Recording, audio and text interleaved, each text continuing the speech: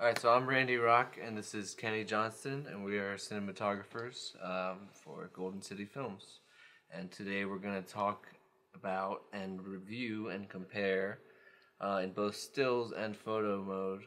Oh, that's the same one. Stills and video mode for the Samsung NX1 that just came out, the Red Epic, and the Canon 7D Mark II. And this is the MX sensor, for anybody wondering.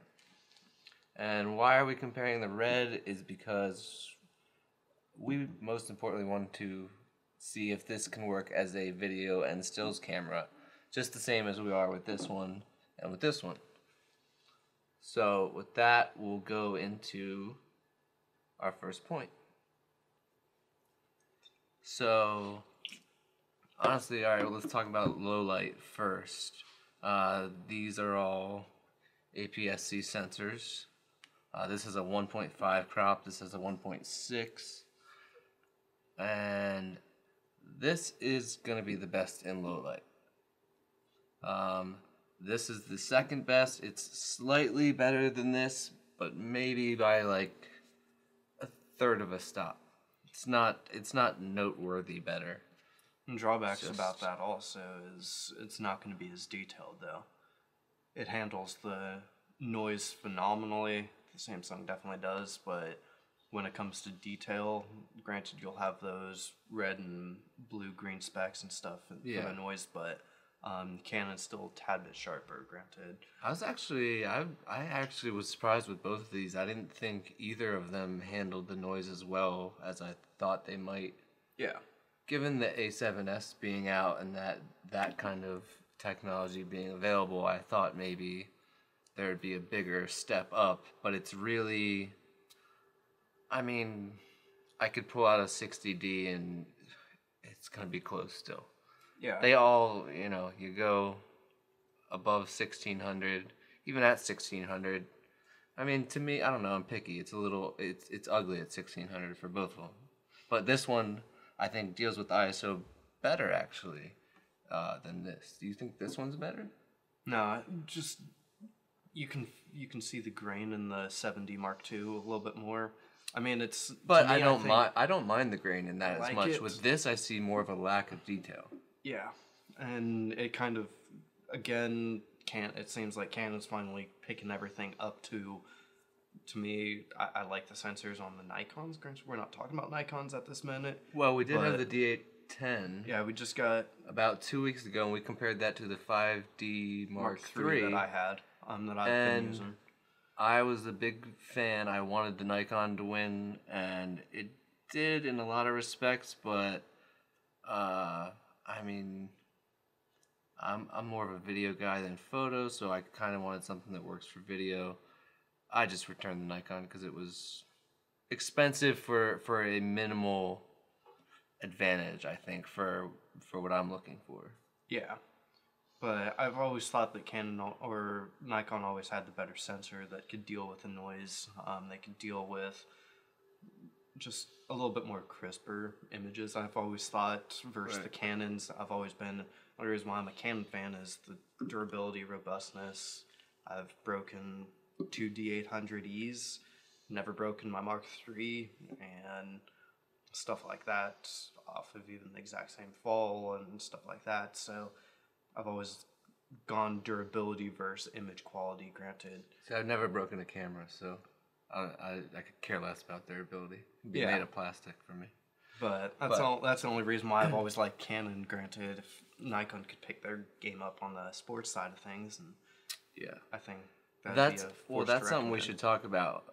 Both of these cameras are surprisingly, well, not surprisingly, and surprisingly disappointing in dynamic range. Yes.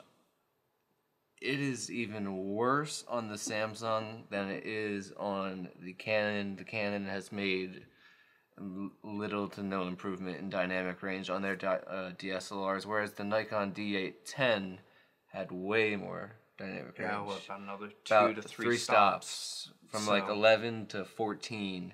And this one, we don't have an official rating on it yet, but I'm gonna guess like 8. I can't pull I'm gonna my guess highlights 8. out. I can't pull my shadows or anything. Yeah. When you expose for anything bright or even in the middle, the blacks are they're toast. They're gone. You cannot bring anything remotely close to black. Is like crushed down below the earth somewhere. I've never seen anything that bad with blacks, and I'm actually hoping I can go through this. And we do shoot at a flat, very very flat profile. Yeah. This is the typical Canon flat, Yeah. -4, -4, -2, 0. Well, I usually do the Canon neutral. I take off sharpening, and then I do -2 for the saturation. Yeah. And that's how I've always shot from both my video and my photography. And I go through post, and if I need to bump up saturation, go +10, +20. Same thing with vibrance, +10, +20. Yeah. And then +10, +20 for contrast and clarity and stuff in camera raw. But Well, that's something we should point out too. Is in this one, it has a lot more flexibility with the settings for what you can do. You can make this horribly flat pretty and much horribly make it. horribly in a good way. I mean, you can make it almost monochrome. Yeah. yes, almost monochrome, but monochrome. it's picking up color. So that is pretty cool for video, I thought, but we'll talk about that later. For photos, you don't want to make it as flat as it can be. It's just it's the craziest flat I've ever seen. It's more flat than the straight raw out of the Epic. Yeah. Or red log film. It is, flat as this table. So, I guess. so basically, we should point out that the sharpness on our photo test. So you're at -4, which is the whole way off, right? Yeah. As low as you can go on the Canon. Well, no, I'm 2 up from the lowest for my sharpness on the Canons. Okay, which is what I was. This goes to -9. I put it at -7. Yeah. And I believe at some point I changed it to -5. Not sure where, but it didn't seem to make a big difference. But you can definitely tell that maybe the sharpness in this, when you're shooting photos, should be up To more. almost 0, possibly. Yeah, maybe a little 0, higher. maybe even higher. Even though if you're going for the flat look and everything, it's just that you might get nothing in focus at all if you let the sharpening go all the way down. All that is awesome for video, but right now we're just talking about photos. So I guess also with the low light, we could bring up studios. We did take both. Well, we actually took all 3 and did kind of a little studio test. So we're using Alien B 1600s, 3 of them. We had 3 of those Cyber Commanders, so we could do wireless type deals. Drawback, I guess. We had a model, just typical portrait shoot, basically. Yeah. So I'll talk about. You were using the 7D Mark II during that shoot, and I used the Samsung. And we obviously had to use them separate because we only had one Cyber Commander. But this is where the Samsung really let me down because it's supposed to have, what's the 205? What is it, 205 cross point?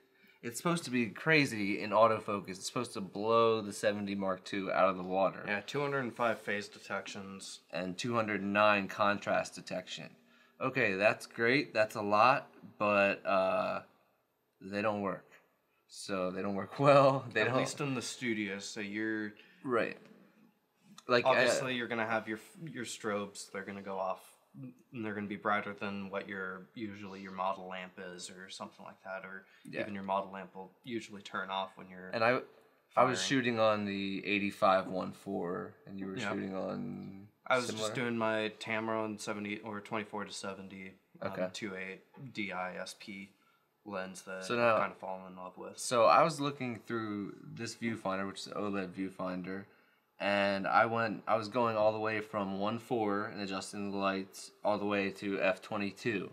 And the issue I had even at 1.4, which makes no sense to me, is that this could not focus on anything. It was it would he actually thought I was rechecking my focus a bunch of times. No, it was just dead missing. It would go, say this is the focus point, it would just hunt, hunt, hunt.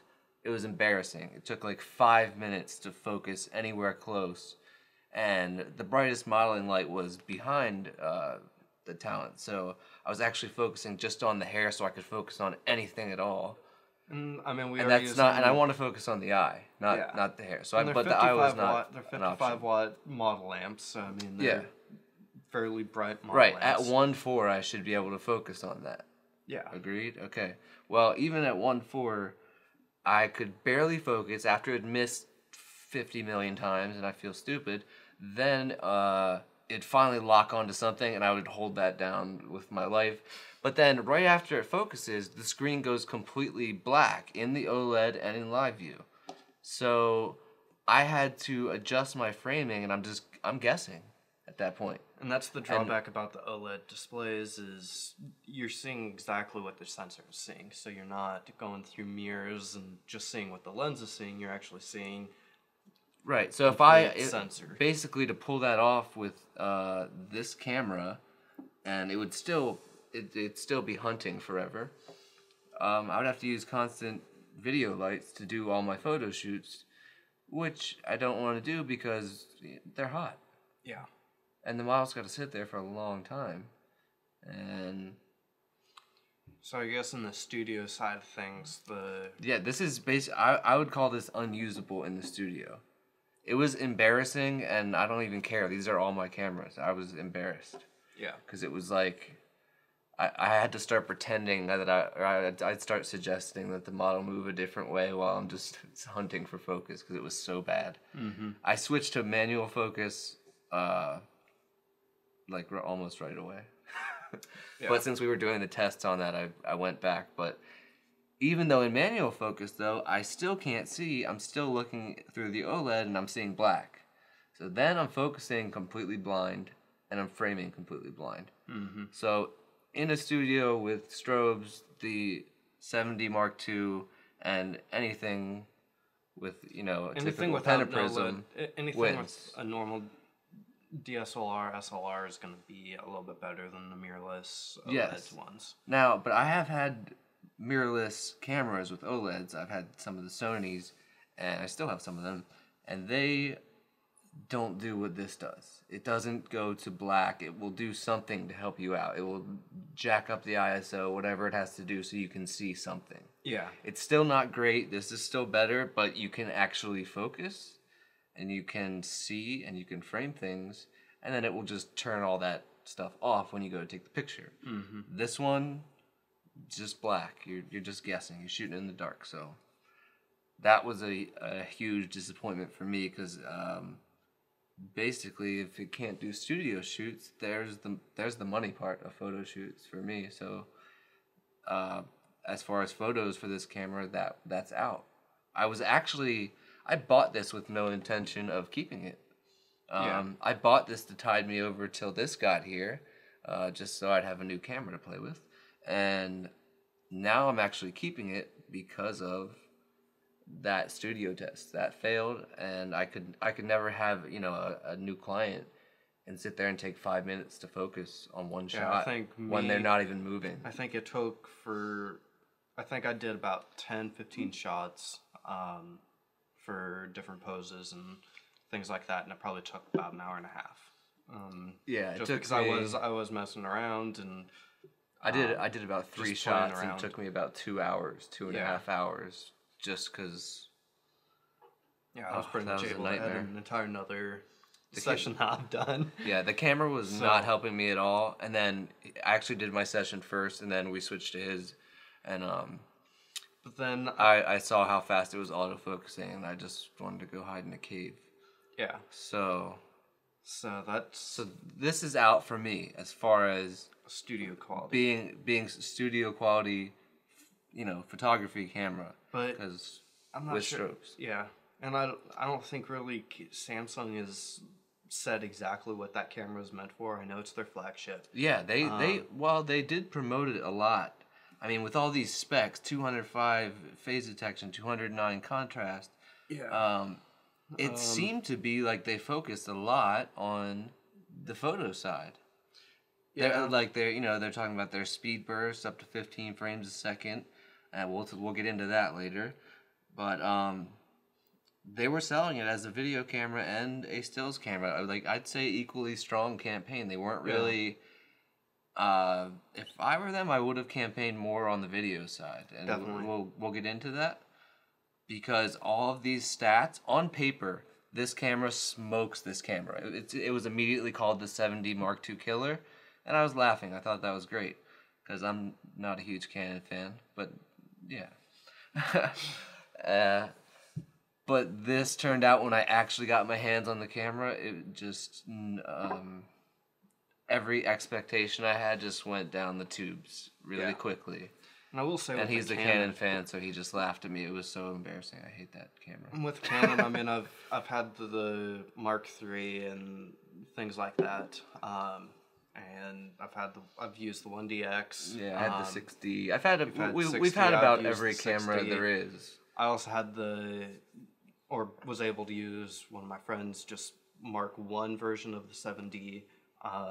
And I will say right now, just with, I'm assuming that it looks, when I was looking at the sensors and stuff, I'm going to assume that Canon used the same kind of 6D sensor, and they just did the APS-C version of a 6D sensor, and then just kind of robust a few things and took out, with the processor, you have the Digix 6 Plus, I think, processors, so you have two of those. So, yeah. So it's going to be, I was pretty impressed, and after messing around, the low light isn't quite there when it's coming to the ISO and things like that. But you have to expect that with APS-C. I will say, you don't buy APS-C for it to be a low light killer. No, but even then, I mean, it was very marginal. I can put up my Mark III and the 7D Mark II, and I can put those side by side and still pretty much push the same limits that I would. I'd just have to go, instead of maybe 640 ISO on the it might be like a stop. Not even that. I don't even think I'd have That's to the go thing. more It's than coming that up to stop, these APS-C and APS-C mirrorless cameras are I had more. not. People will argue this to the death, and you guys can do that in the comments. Go for it. But they're not that far off in low light anymore as they used to be from full frame. I know it's a different look. I know. I know what full frame is. Yeah, your sensors are going to have bigger pixels, but to collect the light. But beyond that, I'm very, very impressed. Beyond that, what I've noticed about full frame versus like APS-C is that, okay, you'll get that extra stop of light, or whatever it is from the full frame. But when you start pushing, as far as ISO performance, you start pushing them on either, I see about equal results. Obviously, it's still about that one stop better in the full frame. But is it worth like triple the money to get a full frame, and then all your glass has to be more expensive? And I would all rather that? spend. I'd rather spend my money on my glass than I would on my cameras, anyways. And yes. I know a lot of my friends, and I see it all the time on the forums and pages and group pages and stuff. Hey, what full frame camera should I buy? I'm gonna be using just my normal kind of kit lens in a way, and stuff like that. And that's a ridiculous post. Yeah, everyone's got to respond to that with spend your money on the glass. Buy a nice lens. Buy one prime. Yeah, get a phenomenal lens and just go from there. Because I've seen, I think, granted, I'm not going to do too much reviews, but I've even seen Digital Rev or whatever. They've even done the little comparison. Crappy body with phenomenal L lens versus the 1DX, I think, with just the nifty 50. Crap lens will always lose. Yeah, and it completely ruined that camera. And it's like, okay, you just spent almost now $7,000. I think they have it dropped down to a little bit. Yeah. Well, $6,000 right now for the 1DX, but that with the $100 lens versus a $700 body with a $70 to $200, $2,000, $2,200 lens. That's phenomenal, and it makes your images so much more beautiful. But that's a whole nother topic. Yeah. So there's a couple just simple random things that I want to point out. This is $14.99 body only, which is great, and this is what, $18.99? Yeah. Well, Or $17.99. Yeah. So you're spending another $300 difference. more. $300 more for this. Which this back, typical non-articulating screen, just like the 5D and the original 7D. This one has kind of the Sony style. Doesn't come out the whole way. Doesn't do the whole selfie thing. It's not a 6D type, but you know, you can go down and you can go straight like that, and that's it. Unfortunately, you can't flip it around, so when you have your camera packed, it doesn't get scratched or anything, but that's the same with that too. Yeah.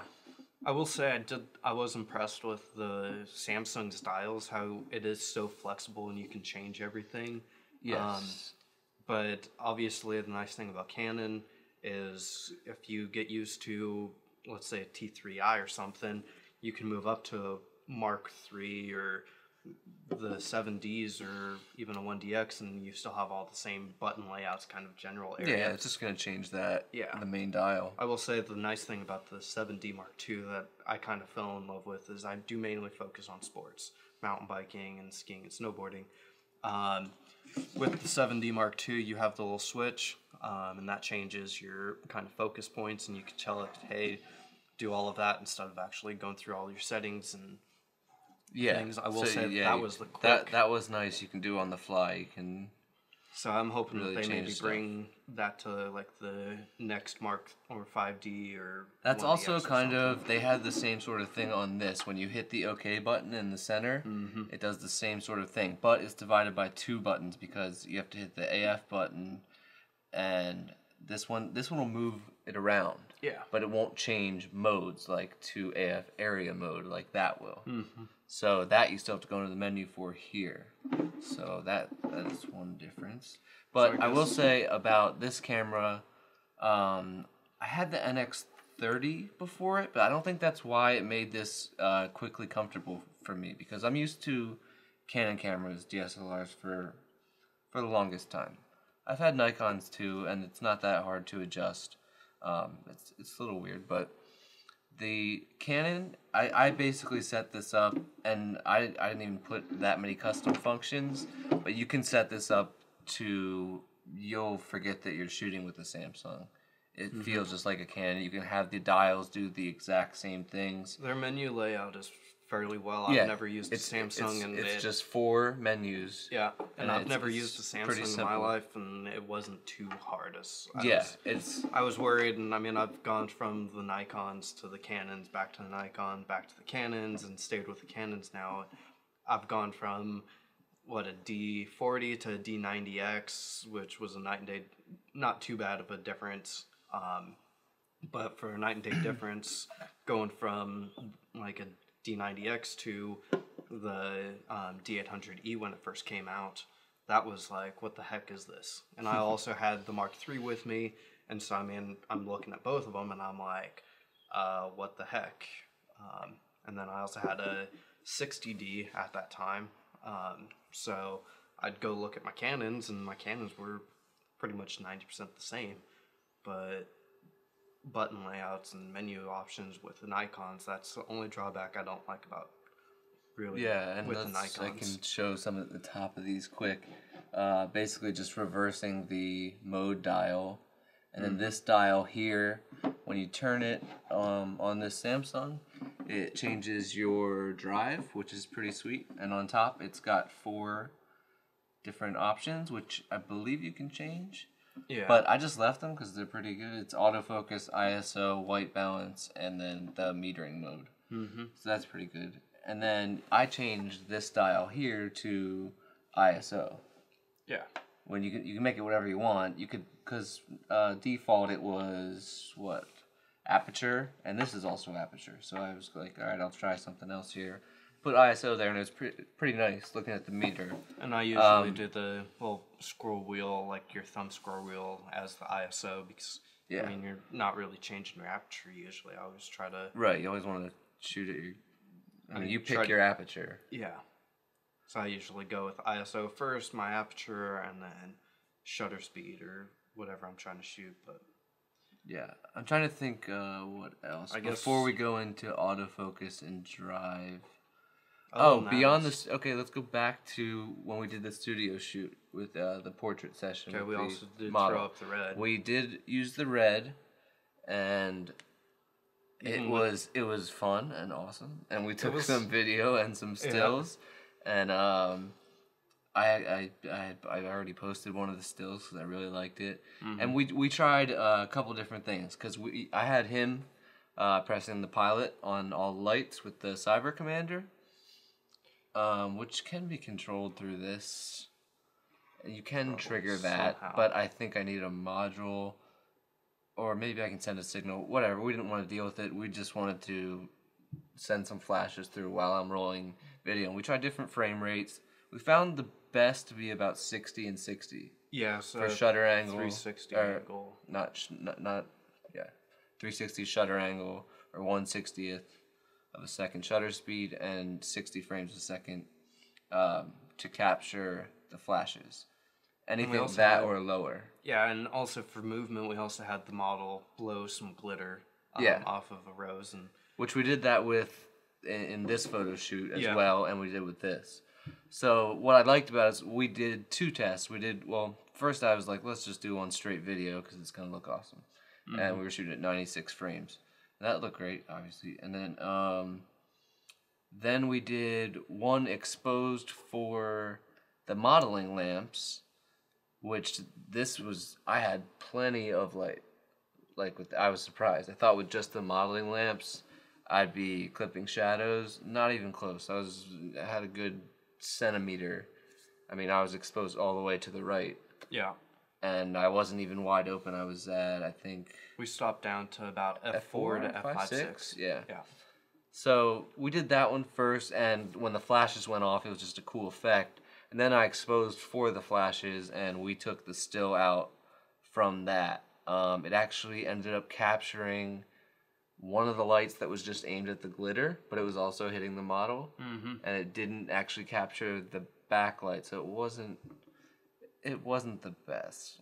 It still looked awesome. Well, but- and then you still had your key also a tad. right, but it only got the modeling light. Well, my key was the backlight because we had a huge 8-foot octabox. 150 centimeters. So I had- 6 footer or whatever. Yeah, so I had that behind her, and it was wrapping so much that it was the brightest light, so it was her key light essentially. But it didn't pick up the flash from that. It picked up the modeling light, but it still came out. Yeah, so Pretty I mean, cool. I'd probably use the red if I had to go between the Samsung or the red. For, Oh yeah, so I'd use this for stills just over this because I can see. yeah. This is blind to me. It was great being able to see with the red. So. So I guess now let's talk about we We could see. That's why I'm saying this is better in low light. By the way, from that test, we had the same lighting, and when I looked through the Pentaprism or live view, you could not see nearly as much as you could here. Yeah, Because the modeling lights with this were enough to light the scene. We didn't even need flashes. but then that was also your setup. Because I had and to my stop setups- down to f11, I think, for the and then usually my compensate for flashes. And usually my setup for lighting was always with the key light being in front of the model off to one of the sides or something. So Right. for me, that's everyone has their own kind of setups and things like that. So, But I did have that one strobe that was blasting for the glitter, and it was also hitting her almost as a kicker. Yeah. So that was enough to focus on her eye. That should have been, and that's partially why I put it there and a little bit on her face, is so that this could focus. It did not help at all. I not once focused on her eye, I don't think. yeah, I just got her hair light, whatever was lit, anything I could lock onto. Yep. That's why I ended up stopping down to f22, because I was hoping it could maybe focus at f22. so. But not great, yeah.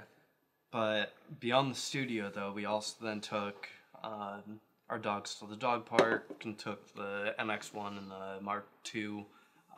Okay, so we're gonna get into autofocus and high-speed drive settings. Yes. Yeah. High-speed burst, continuous shooting. Yeah. So Okay, so I'll I want to redo go that. first off the bat. I'll redo You what wanna I just redo said that? again. Where was I needed focus? And One thing we should point out is this is 28 megapixels, and this is now what, Yeah. 22? 20. 20? 20.2. It went from 18 to 20, right? Yeah. And this is 28 megapixels. Yeah. If anyone cares. And this can do Well, hang on. 10 frames a second continuous shooting? Give me a second. All right. So, when it comes to the focus thing, out of the studio, though, we did take the Samsung and the Canon out to the dog parks with our dogs and Yes, in captured in a few natural dogs. daylight. Yeah. So, Got a lot of shots of the dogs running towards us is what we were trying to do, and see how much we could track as we did a 10 frame per second burst. yeah. So, we did try to keep the cameras the same. So, the Canon's 10 frames a second.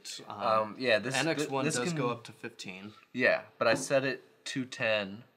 I did a few shots with it at 15 just to see those extra moments that you'll get, but I set this to 10. You can set it all the way down to 8, but I'll tell you one thing, it does not improve the buffer. A little bit. But yeah, Not what you would compared. think. Yes, I mean, I'd rather stay at 10 and just get those extra 2 frames. Yeah. 10 is better than 15, but like going all the way down to 8, I thought maybe this would buffer as long as that or closer to it. It still would always stop about a full 2 seconds short. And that's even with the Canon with the That- SD card. yes. If you were to throw an SD card, granted the Canon does have the Open up the side of that. This is SD. The Samsung is SD card only, no CF card. So it has, and on top of that, it has a smaller buffer. Yeah. And it's writing to a slower card. So that one, hands down, in how long you could shoot 10 frames a second for. yeah. And we tested that a few times. And we'd keep the ISO settings the same. So we did keep the ISO around 320 if I remember right. Yeah. Because obviously higher the ISO, the less buffer you're going to get because the processor is going to have to go through a little bit more. Right. So we did try to I think keep we started that. at 100, then went up. Yeah. Actually, no, that was where it was different. You were at 320 right away, but you were at a higher shutter speed.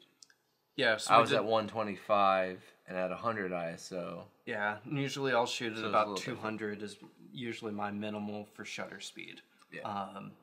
But even when we got you back up to the same settings, Yeah. still with f4 just to make sure that that's kind of the sweet spot I've seen with lenses Most and glass lenses and will stuff. should be sharp at f4. Yeah.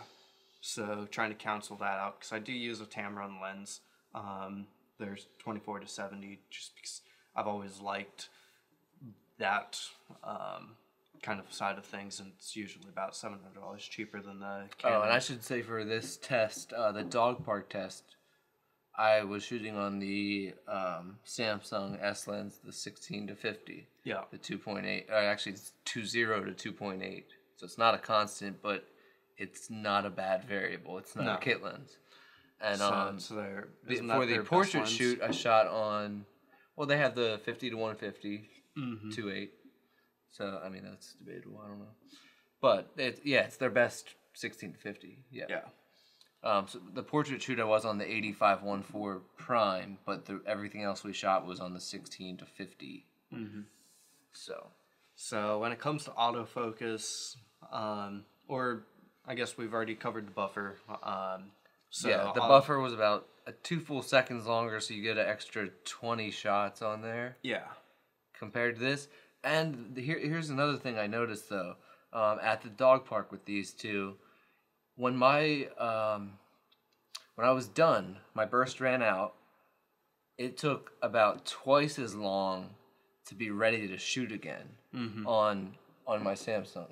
And that's than it did on this, because I'd hear him even snapping off pictures, and I'm sitting here watching the light blink. And 'cause that's I can't even shoot. if you use the SD cards also. Yeah. So, which is weird because I guess Samsung took the cheap route on their, maybe it's not a true UH1, or I think it's supposed to be It's a UH1. UHS 1 and 2 it supports. Yeah, so, And we were using the same SD cards, the SanDisk Extreme 95 megabytes a second, SanDisk Extreme Pro, blah, blah, blah, blah, blah, 64 gig. Yeah. So, and then that was our test, but usually I'll use my Lexar 1000XX or 1066 or whatever time CF cards and stuff. So basically, once you put the CF in the Canon, it blows this away as far as burst rate, buffer. Which I did see. The buffer is better no matter what. And I did see Samsung trying to go after the kind of sports market. Oh yeah, in their commercials they were showing like a car racing by. Yeah, you had your that stuff. Red Bull Rampage kind of biker doing the drop and stuff, which I was like, cool, it's gonna do that. But again, that's where the Canon's always been on top, and why I've always chosen Canons over Nikons and stuff like that. But So we should talk about how. Let's see how. What was I gonna say? I guess do focus. Yes. How did the focus actually perform when we did the burst rates at the dog park? Because we're tracking dogs, and I was trying with this. Were tried a few you in different single settings. shot the whole time? I always do spot metering. I did spot metering as well. Both cameras were always set on spot metering. And then I did You tried your different one spot focus. Yeah, so I always dead do center. one spot focus. Usually the center is always the best in all cameras. Yeah, I tried it in the center and it was doing pretty well. Now I'll tell you this: in the dog park, it seemingly was nailing every shot. Yeah, It was telling me every shot was locked on. It was going really quick, the way opposite of that portrait shoot. I was a little excited about it. I was like, all right, this might when we were done might come up walking, we're in the like photo all thing. ecstatic that hey, it might have actually worked, and we're like, Right. okay, cool, it wasn't it wasn't a loss or anything. Right, but we went through the photos, and this is what happens with the Samsung in drive mode, basically. Your first shot will be the most in focus shot. As you get further and further away, if say the dog's coming at you, as the dog gets closer to you, in this example, it will become more and more out of focus. Almost, it's like, here's the dog, and then here's the focus, and it would be like dead on, but the dog would take off, and then the focus would just lag behind and never catch up. Yeah. And that was at 15 frames a second, 10, 8, I tried 12. Yeah, and the dogs, I mean, they weren't the fastest dogs. They were Border Collie mixes. So, I mean, they are still phenomenal fast Greyhound. Well, that's the other thing. Some were just walking slowly too, Yeah. and that's even with that, where it shouldn't be an issue. The Samsung still, the first shot, tack sharp, and then it's like, okay, what's going on? It's behind. Just a dog walking, that's pretty pathetic, and it's really against what they showed in their commercial. Yeah. With that race car. Yeah, that guy waves and stuff, and he's all in focus the whole time. And they're using area there. And that's why, I did switch to area, because I wanted to test that out, because we have 205 phase detection, 209 contrast detection, and I believe there's about 151, somewhere around there. If I'm wrong, sorry. It's somewhere around there, 161, 167, I don't know. But there's a lot. There's over double what that has that are both phase and contrast detection. Yeah. So it was supposed to be amazing. So Yeah. I switched to area mode, and I was using the OLED viewfinder, and I tried live view too, but that was just even slower. But it was still saying it was locking on, and basically the same results. First shots would be in focus, except this one, it was showing me on the screen, the different squares would move right with the dog, and I was like, oh, this is killing it. It's nailing every shot.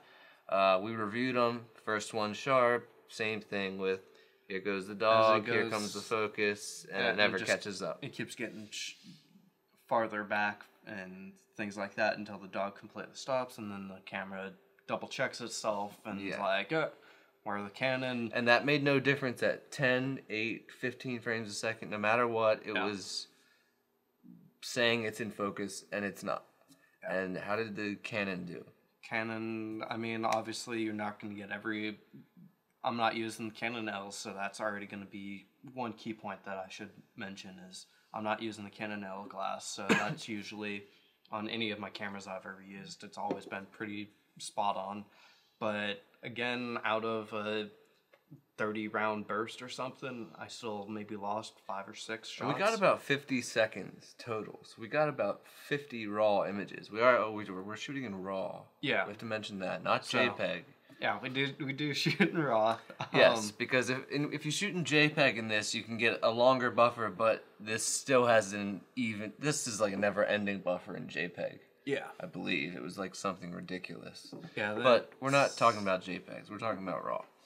So, we were going through the 7D Mark II, and there's a couple of them. I'd say about 80% in focus, but it wasn't like this one where you just see it failing and see how it's failing. It would just miss sometimes. Yeah, just be off, it'll do just a back slightly focus off. really fast, and then it'll catch back up. Granted, that still also could be the lenses and stuff like that. Right, there's a lot of variables there, but there's no doubt this did the same thing. But I did try the 85 then too, and maybe I didn't. No, I didn't. I wanted to keep it with zooms. Yeah. But this consistently did the same thing, and this consistently did the same thing, but not as this. It did get about 80 to 90% of the shots in focus, and they're tack sharp. And that's where we discussed we'd actually like to go back and look a little bit at raising the sharpness, because this goes down to -9, I believe. Yeah. And maybe if I raise the sharpness, maybe it would help. I personally don't think so, because that's not the issue. It's missing focus. Yeah, it's not that it was in focus and it wasn't as sharp as that. It's that the focus was missing. Mm-hmm. You could see the part, on the grass where it was in focus, and it was always behind the dog. Yeah. So I honestly don't think that would help. It's something I'm going to try, but at this point I've already ruled out that this one is so bad at photos that I'm actually going to keep this one now to be my photo camera, and I'm going to use this for another purpose that we'll talk about soon. And I guess we kind of hit all of those points. Yeah, are there any other points that we want to talk about as far as photos? They both lack dynamic range. We've already talked about that. I guess maybe lens options. Should we talk about those? Lens options? Yeah, we can. People know what there are. So the main offerings from Samsung right now, and they're doing a good job. This is way better than like the Sony E-mount. The new E-mounts. Sorry, Sony. I love Sony. Hey, we are shooting on a Sony. Yeah, we're shooting on an FS100 right now on the close-up here, and then a Panasonic. We're not that biased. Okay. So what were we talking about? Lenses and glass. Lenses. Okay, this came out, by the time this launched, which was, I don't know, I pre-ordered it back in June or July. Like 6 months ago. Mm-hmm. Yeah, as soon as you could, I was like, boom, I'm on this camera. And I had so high hopes, and anyways. It didn't fail us in our all hopes, though. No, because I thought it was going to be great for photos, and not so much.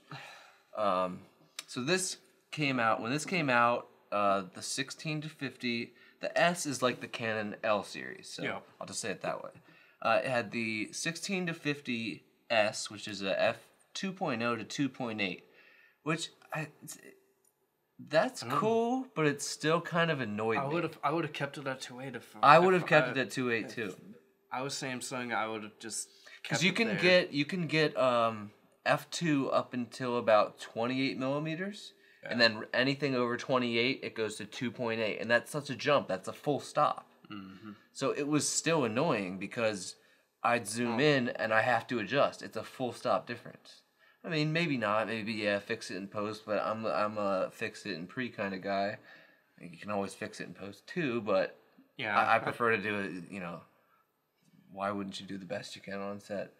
but then again, I'm also always the person that likes to stop down to that f4, f8 kind of area for me personally, just to get as sharp of an image as possible, because Yeah. even unless you're using a Zeiss Otis for photography side of things, which are pretty much the creme de la creme photography Expensive. lenses, granted, yeah, that's why they're $3+ grand a piece, but unless you're using that, you're not going to be able to shoot and have crystal clear image on wide open.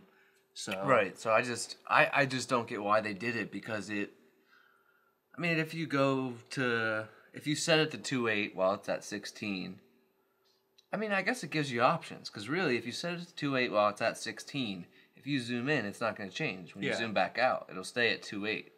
So But actually, why- they kind of just but gave why you more have- options there. Why have not have a fixed aperture?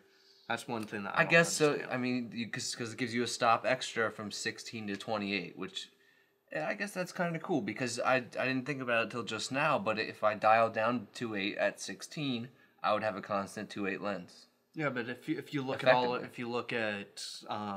Tamron, you look at Tokinas, you look Oh right, at they're always Canons, constant. I think you if they look at just the realized they Nikons could and give you stuff. an extra stop there, so they did. Yeah, and- but I don't see why. But based on the theory that you can set it to 2.8, Yeah. zoom into 50, you'll stay at 2.8. Zoom all the way back out to 16 or whatever you want, it will stay at 2.8. If it automatically dropped to 2.0 every time, that'd be annoying. But yeah, But if it's their premium lens, I would have just kept it at 2.8. yeah, anyways. I don't get it. It's just weird. It's kind of a weird thing, but some people might like that. It's a full stop. There you go.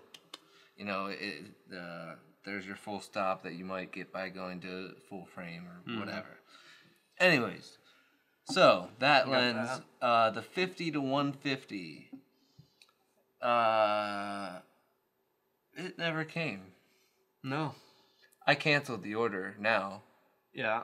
because I will not be using this for photos. I will be using the 7D Mark II and the red for photos. And I'm just gonna stay with my Canons. I am Which you own none of right now. biased. Yes, I did kind of give away the Mark III to a good friend of mine, so he's Okay, gonna so love me a long time. I'll get back to this. 50 to 150, 2.8 constant is out now, I believe. It must be back ordered a little bit still. I think you still have to pre-order. Get in line, because I'm still 6 months in line. I don't have it, but I stepped out of line like 3 weeks ago. So maybe you can. Well, take my last spot. week because we just got Right. this Oh, okay. last Friday. weekend. I actually canceled it before that for financial reasons that we won't discuss. Not initially, but I had 2 of them ordered. I Yeah. canceled 1. Anyways, let's not go there. It also came out with there was a lot of NX lenses. There's a 9. There's a 30.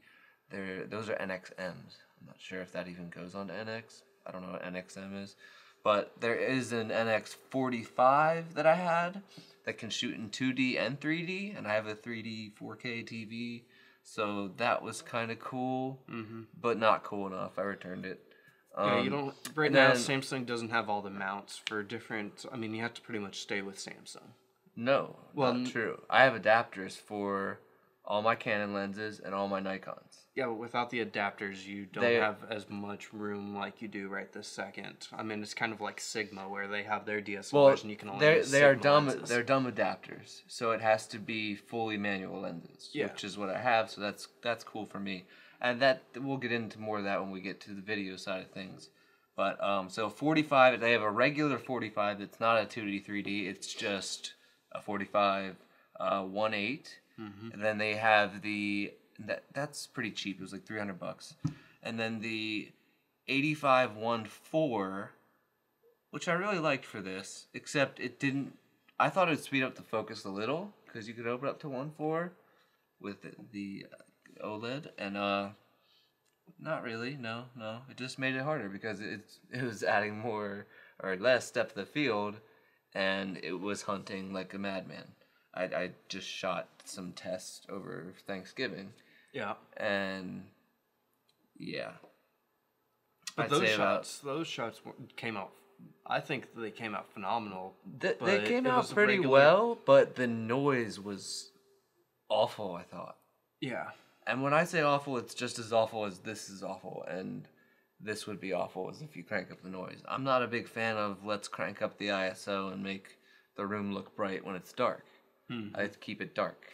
If the room's dark, let shadows be shadows, let black be black. So, anyways, back to the other lenses. 85-1.4, which was about 900, 700, 900, something. Yeah. One of those two. And is that about it? So you don't have as many lens options as you do with the Canons Well, or Nikons. yeah, clearly not with Canon because they have a bajillion lenses, Hopefully, and so does Nikon. I will say, hopefully, But- Samsung will allow other manufacturers to make some. I know. Yeah. I think Rokinon's Oh yeah, right they're now starting. making a few They're things. starting to make some. I forget if I looked at Sigma or Rokinon, but I know Rokinon is making some NX mounts. Yeah. So it is becoming. You're getting a lot more lenses than you were, like I said again, from the Sony E mount that just kind of never happened. Yeah. So That was well, throw a Metabone speed booster on it. Yeah, and they you're turned golden. it. Well, you had to buy the LA to EA adapter, and now it's alpha So you can and do- E mount, but you have to use an alpha. Well, you have to use the E You have to mount lens with an E-mount alpha alpha. adapter. But okay, screw all that. I'm sorry, but that's stupid. I think like make some lenses for your cameras, Yeah. or make them like a different mount for a lens manufacturer. But pick one. Mm-hmm. I don't know. Now, E-mount's cool because I shoot video and I use all manual stuff, and you literally can mount everything to E-mount. Unlike Canon, where if you have Canon, you're stuck with Canon mount. There's a few options. I've thrown not on, much. I've thrown on like when I was messing around with some of the old Nikon kind of 50 mils. Like I had a couple of pre-World War II Nikon glass and stuff. Yeah. And I threw on the little paper thin kind of Nikon to Canon mount, and that actually was Oh yes, phenomenal. all right. I do have that too, and then I have like the Pentacon 6 to NEX. Oh wait, that's about To E-mount. I have it to E-mount to EOS. And those are for your World War II. That works. What you can't use though, which are the ones you can't use? I'm trying to think. The ones that it's not, they protrude too far back. You can, if I remember, you can also still do PL mounts even to the. You can. You have a dumb adapter still also, so You can. really you don't have too much. They do make, thankfully, manufacturers are making. But the overall comparison is this, which EOS mount alone already has hundreds and hundreds and hundreds of lenses. Plus, you can mount, most others, not all onto it. This is not as. This comes out with a few lenses, and they're gonna make more, but you can't. Not a lot of people are making the mounts for it. Not all the brands like Rokinon, Rokinon's making Samyang, it. No, Rokinon does Sigma. have. This I'm morning saying was- not all the brands. All the brands make Canon Yeah. style, EOS mount. Not all the brands yet are making NX mount. We'll see if that changes. It seems like it might because a couple companies started to. So, Yeah. but then again, I haven't seen any making autofocus lenses. And that's going to be the issue. So photography wise, It's another downfall. yeah. Because I have not seen, obviously the Rokinons are full manual. I don't see like a Sigma or a Tamron or anything you could autofocus with that's not a Samsung NX. And it could be just Samsung. None of us work there, so we can't say 100%, but it could be Samsung just Maybe they want it keeping that way, or... Yeah, because, they do like locking down their stuff. But I have to say, with what they came out with, they had a solid, the whole zoom range covered for you with two lenses, and they're about, I think one was about 1,200, and the 50 to 150 was about 1,600, which is more than this camera, which makes sense. It's nice glass, and at least they had those out. Yeah. It's I would not have liked like to see more budget-friendly glass, though, also. yeah, that would be nice, but I think it's important that they put out those two, because if they didn't put those two out and just had some budget lenses, I wouldn't have bought this at all. But coming out that it's got its like L series, S series lenses that are nice, and they're already going to be out with the camera, I thought that was a good thing. That was a plus in the department. Yeah. So photo-wise, I'd still go with the Red or the Canon, but that leaves video side of things. Do you want to talk about the difference between, okay, if we're basically ruling this out for photos right now. Okay. Not a winner. So, do you want to talk about the technical differences between taking photos on this? I'll talk about the experience, I'll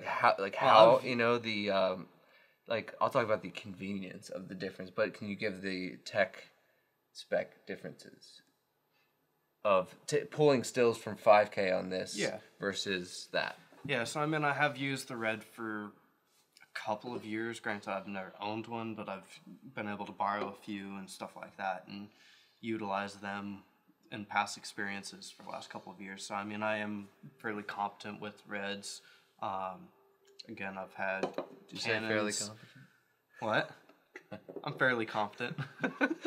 You said competent. Oh. I was going to question it either way. All right, go ahead.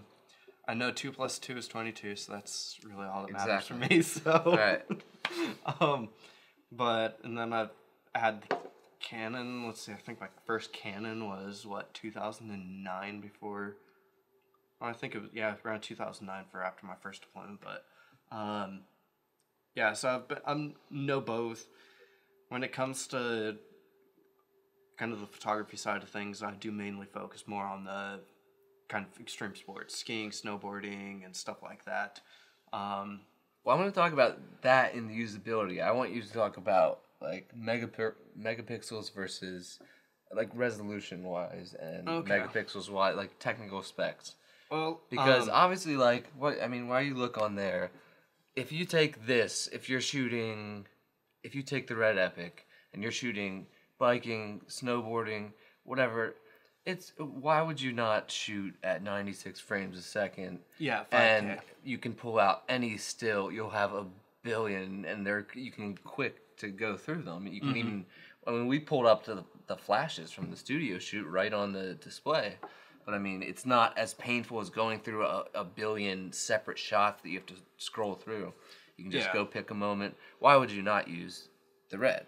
And that's what I want to know technically versus that.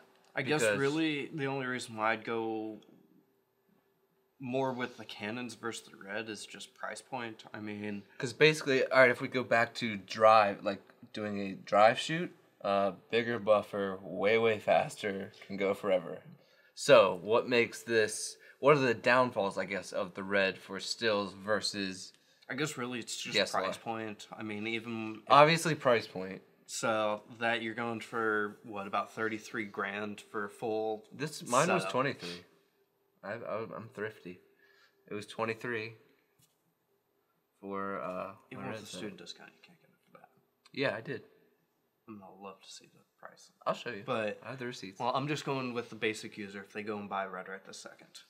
Right. So for a full day shoot, it's about $30,000. Yeah, you're around $30,000. Where a full day shoot on a Canon, I mean, even with let's go with a 1DX. Well, let's go with this one. Okay, so you're looking. It's about $3,000. Yeah, $3,000. Take $4,000. a few zeros away from this one. Yeah. But what I want to know is what the difference is. Okay, here's what I'm saying. So when it comes to resolution, you're going for full. Let's say. Well, let me ask you a question, because this is what I want to know. If I was gonna go, no matter what I'm shooting, this beats it in frame rate. It beats it in. I mean, it's usability. It's heavy. It's not ergonomical. Blah blah.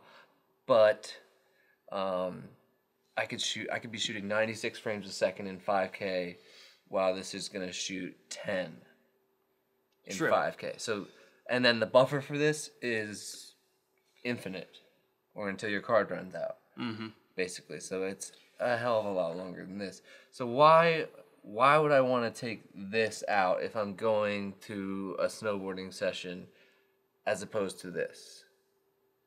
say I have all the money in the world and I can afford all three of these cameras. You're gonna run out of space. So I mean, that you're gonna be buying this. Yes. But I could set it down to 20 frames a second and still be beating this. You're still going to have to try to pull focus. So you're going to need someone to focus on just strictly focus, where the Canons, that's that. What if you're good at pulling focus? Why would I go with the Canon?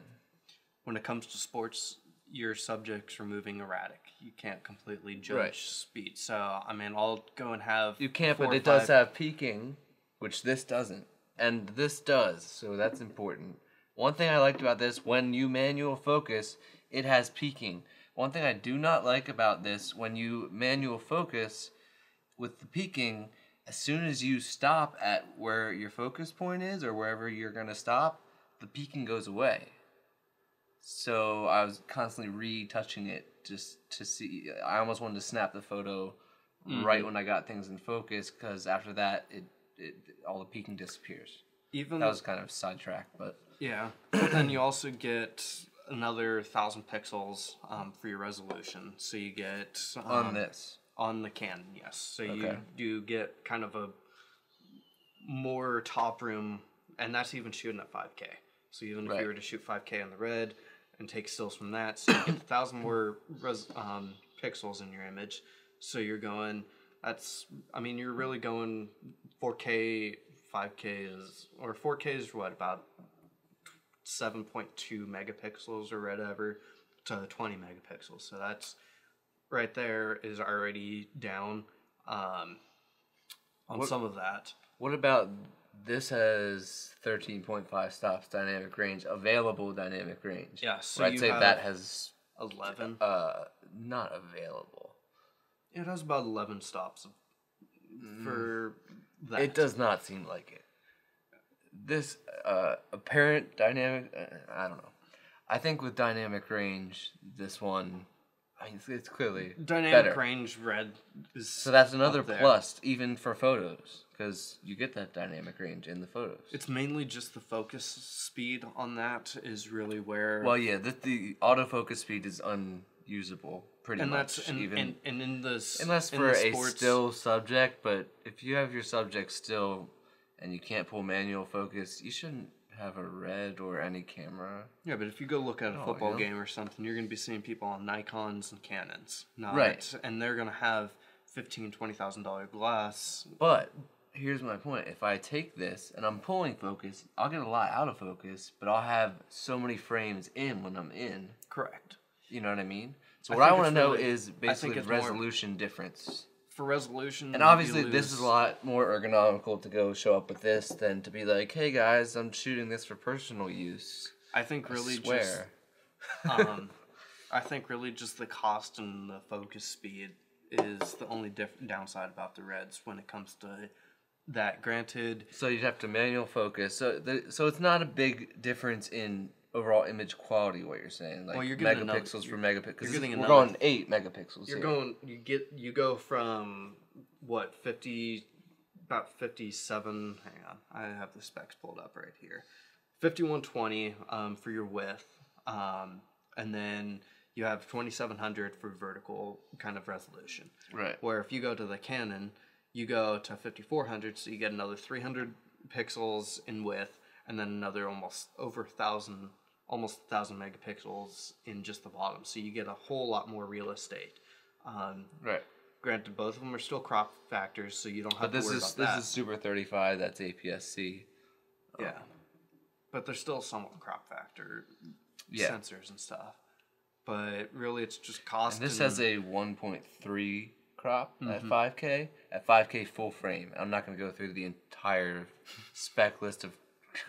Look it up. It's on reddigitalcinema.com. We have it printed out and hanging out by our lenses.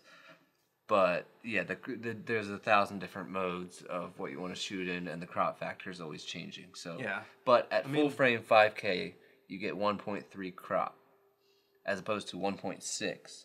So you actually get a wider shot. But you lose detail and a little resolution. bit of detail. So, but if you're in a studio environment, though, let's go from there, because I have seen a few studio environments where people have shot on reds and stuff, and that's even where that was my very first experience on a red, was in a studio environment for some modeling and stuff like that. They were on reds. The other photographer also had a Hasselblad, which is a whole nother side of things, but it was pretty much all shot on the reds, and you had a guy pulling the focus and modeling doing their own little thing, and everything came out just fine. I've seen shots from Vogue and stuff like that that were all shot on reds. So in a studio environment, if you had a budget or if you didn't have a budget, so I think really the big thing is ergonomics and price. Ergonomics, price, and really if you're doing sports stuff, still the Canon or Nikon. It would be, no matter if I had a six-figure I'd say bring budget, both. If you have them both. If I had a six-figure budget, I'm not gonna get a red. Because you could do some wild things with this, like while you're getting video at such high frame rates. Yeah. As opposed to the 10 frames per second here, and you can do 96 here in full frame 5K. Mm-hmm. That's why it costs so much, though. Yeah. So I mean, really, for me personally, I wouldn't buy a red for photography. But if we took a photo, okay, say we're at I will say though, BMX session or something. You take a photo in one of your burst rates with this, and we just pull out one photo from it, and I pull out one photo from this. If they're both well shot, color corrected evenly, would you be able to tell the difference? Besides the fact that Nikons just have a distinct look, and so does the red. Would you be able to tell quality-wise any difference? If you're pixel peeping, probably yes, but beyond that, no. Okay. So, but then again, you're also... And that's on a 4K monitor and pixel peeping. But then that also comes to the point where I guess we could also talk about and put in, people do video and photography like myself. I do both, so instead of having, like, now we both have 3 cameras to do one little thing where that red can do pretty much a mix of all if we just spend the extra few minutes here and there. Right, and extra money. Yes. So is that how we want to sum up, I guess, this part of it and move on to video, is if we had to pick one of these that could do that for stills and video, we would obviously go with the Red Epic because it's so superior. It's a phenomenal all-around in video. And they also... You can do stills and nobody's going to complain. And Red also puts out that they can use it as a still camera. They do say whatever, it's the DCM, yeah, right here so that you can whatever it is. Stills and motion. Right? So you can... Red says that, and when it comes to Canon, you have... Granted, I think Samsung did something kind of like the GH4 and GH3 where... They said that it's for photography, but you think that after playing around, they said it's for both. And after playing around, we're going to transition into the video side here, is they seem to have focused, or at least what they, I'll say this instead of focused, I'll say what they promised on video, they delivered on. Yes. And actually delivered beyond my expectations for video. Mm-hmm. Not dynamic range, though. But that's a separate issue, and I need to do some tests, and that'll be another test that I do between... Okay, because now we're going to talk about video. Well, we were still... you want to finish up on... Yeah. Finish up on But photos. When it comes to Canon, you just think of a photography camera. I mean, even though they have, like... And if we were going to take this over the other... It's like, okay, well, you're taking the $30,000 camera over the $3,000. So it's kind of a mute point. You know? But if I only had one camera, I'd probably go with the Red. But only drawback about the Red is then you have to pull focus. Where I go and take out the Canon, I have 2 lenses. I have my 70-200, I have my 24-70, and those are my 3 items that I need, and I'm set for the entire day. Right. Now we do have the one thing I want to point out that I like about the Red for shooting stills is that I like pulling focus, so I don't mind that part at all. And yes, I'll get less in focus than maybe less in focus. I don't know. We'll see. But what I do get in focus I think will be worth it. I guess. And what was that? What was I going to say about that? Otherwise, oh, okay. The crop factors. So if I'm going now, we're talking about photos. So I would be dropping in quality if I go say down to 4K full frame, but 4K photo not terrible. No one's complaining. Okay, and then I can, I can use the different modes in between, and there's about 4 on each, 5K, 4K, 3K. I can use them to manipulate the crop factors on my lenses. Yeah. So I could take one lens, and it's going to be way more versatile on this than it would be on that. Because that's a set crop factor. This one I can bring this. I'll bring my little chart with me. I want it to be this and long. You fluctuate between 5 and 4K, and you're pretty much right. You have 20 million different lenses on just a couple of lenses. Because 4K is 1.8 at full frame, but if you go to widescreen or HD, it becomes even more, and you can basically choose the the effective whatever. So, I guess let's transition into the video side of things. Okay, so for video. I'll start with the Canon because the I'll Canon start pretty with much this, and they did put it in 1080-60. Finally, AIPB about like 5 years late. But this is gonna come out now for video because these both shoot 4K. Although this one does 5K as well. Oh, hang on, I wanted to just. This one does 1080. I wanted to laugh at the 1080 thing first. Okay. Go for it. So I'm all for laughing at Canon. Let's see, 60p finally for 1080. Yay. Which this has also. Yes. For 1080. I think what our and this Sony NEX our Sony NEX 5Ns. Those have 60p and at 1080. Let's see, Canon. Why didn't you throw in the AI or all eye? Yeah.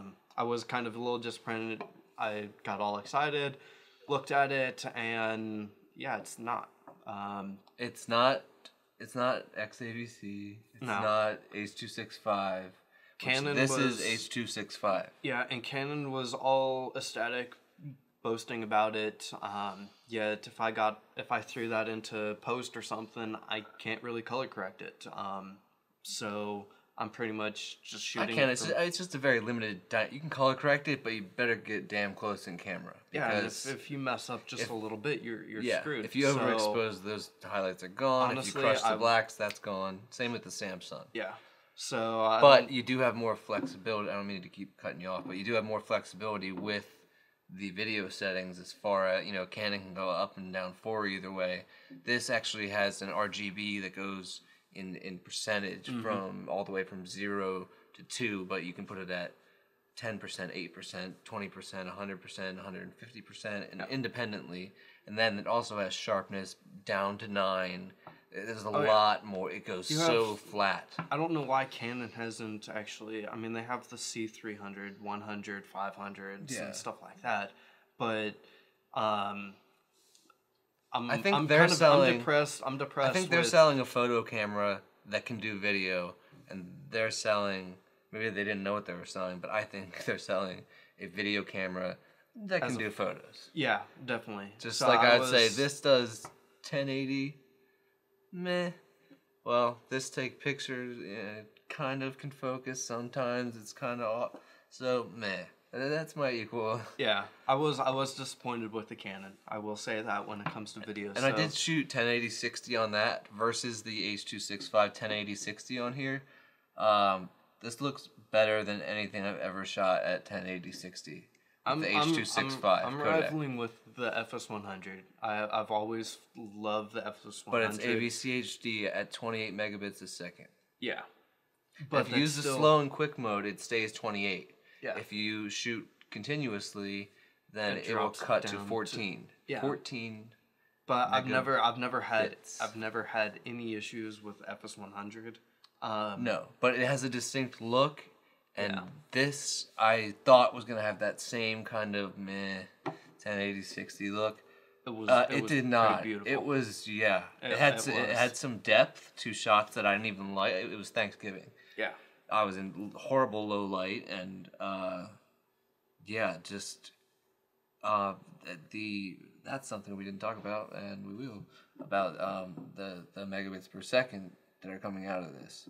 Yeah. Because this basically shoots. Well, we're talking about 1080 60 right now. I don't know the megabits per second for that, but it's a lot higher because it's when we did it looks crazy good. It looks better than anything I've ever seen in 1080 60. I'll say that. When we looked at we did. It looks better than this in 1080 60 because it's the crop factor is so insane and it gets noisy, and this is windowed down, where this it just comes out really, really nice, and you see a lot less not natural motion blur, but you see a lot, like, I don't know, I guess I feel like I can see the bit rate. I was like very crazy. pleased with the Samsung on pretty much video. I have a feeling that they kind of took the same route with like the GH4 or something. Yeah. And they focused on the video side of things. Where Canon, honestly, if I had to buy either a Mark 1 or a Mark 2 version of a 7D, I'd probably go with the first version, like a Mark 1, because the extra features like the video is Canon's downside, which I think Canon just ultimately failed with the video, yet they were all boasting about, oh, we got 1080 frame, or 1080 60p. Yeah, no, you guys didn't. Well, here's what's annoying, and here's what I ended up doing. Is I bought this, like I said, to just keep till I get this, because I kept pushing it back a month, and I was getting depressed. I need a new camera. I need toys. So I got this just to tide me over. Now what's happening with after these tests is I am keeping this for photos, and I'm absolutely keeping this for videos. Yeah. And I'll never shoot a video on this, and I will probably never shoot a photo on this. Probably. I mean, it's still, I could use it like for fun, little family events stuff, but it's still if we're going ugly. to I'll take that. If we're going to a client's, if I go somewhere and we're shooting video for sure and maybe some stills, I would take this and use it for stills also. If I know I'm only taking pictures, I'm taking this, hands down. So you go with the AIPB mode or whatever Canon calls it. So you have a really low bitrate on this. Yeah, you have. So let's talk about the H.265. Yeah, so we did 4K with the Red. We did 4K with the NX1. We looked at the bitrate. It is supposed to be equal to in H.264, so people can understand the quality. This doesn't. You have to see it really. Yeah, and we'll be adding. We're gonna show that. So, they're basically saying at H.264 at 1,000 megabytes per second is the quality of the H.265, and it's takes up 50% of the space. Kind of after looking at everything, when it comes to bitrate, H.265 says it's around 72 to 73 megabits a second. So that already right there is phenomenal. Well, but it says that it's shooting actually double that. But yeah, but the H.265 brings it down to how much it. I don't know how you want to say that. How it loads into the camera or how fast it, whatever. It's shooting at a higher quality than it does a really nice. I guess it's. I don't know what it's doing, debugging. I have no idea. Yeah, but I was pretty impressed that already automatically it was doing 20 megabits a second faster or more, just for the raw video and stuff like that. And also it records them straight to regular old SD cards. Literally. I pulled one out from Florida, which was 2011. So and just stuck it in there. I have no idea if it's even class 10, and it recorded 4K fine. Yeah. So I mean, really, if you were to convert it to like H.264, you're probably getting about 150-ish megabits a second. So that's kind of what H.265 is doing. It's their high efficiency kind of codec. I will say that it's spot on. I'm very, very, very pleased with how Samsung. I'm annoyed that the editing programs don't have that in place by now. It is, and we have to transcode that. We should have mentioned that. You have to transcode it to ProRes or whatever you want, anything that your editing system could take. But right now, as we speak, Adobe will not pull in straight H.265. Final Cut X, I'm not going to speak for, because I don't use or approve. So I like my Macs, but I don't use Final Cut on my Macs. I don't know if it works. Maybe it does. Happy special time. It's going to convert it to ProRes anyway. So yeah, we'll post a little box saying it works or it doesn't. I'll throw it on really fast just for the heck of it. But okay, but the one thing I wanted to say about this, and I'm shooting on that same insanely flat setting. Now I did bring the color up a little bit. I brought it back from -7 to -5. Yeah. Just so I could see some damn color. You know, like there was... You can make that thing go very, very flat, which is kind of... insanely You can almost make it monochrome flat type deal. But the really color's there. Like if you looked at this can, you'd see a little bit of green, but barely. A little green, a little blue, a little red. But like skin tones will appear black and white. Yeah. But it's recording the color, so that's what's important. Okay, so this, and you can play them right now on a Windows computer at least. I haven't tried it on a Mac. You can do it on a Mac just fine. Okay, also. and you can play the H.265 files right away. No code, nothing needed. And on my Macs, I do use VLC though. Yes, so do I. And on my PCs, we're using. But I actually it plays on Windows Media Player. Well, but we also we threw Windows Media Player Classic and kind of K-Lite codecs pack on all my computers. So whenever I build up a computer, so that already has any and every codec known to man. So but it's very easy if you don't have the codec to get it, to be able to play it. Technically, we do not know because as soon as I build up your computer, I throw that codec pack. That's part of the install. Okay, well for us it works. I'm gonna assume it works for other people. Hopefully, if not, we'll show you our clips. So yeah, we'll throw in K-Lite codecs and stuff like that. And we'll have a link to. But this is the big thing that I wanted to say about this camera. This one. Yeah, this should be embarrassed. Yeah, I'm just for video. This. We're talking about video. I'm just gonna move it like that. Let's just take it out of the equation. Let's set that on the ground for now. Yeah, do whatever you want with that. All right. So, I first looked at some test shots with this, and even with that flat setting, I played it, and it looks like I shot it on the Red Epic and did a really crazy good color grade, and it is just insanely sharp. I like it. It looks like the final result from this. I'm gonna say it's kind of GH4ish. Okay, it's GH4ish. It is.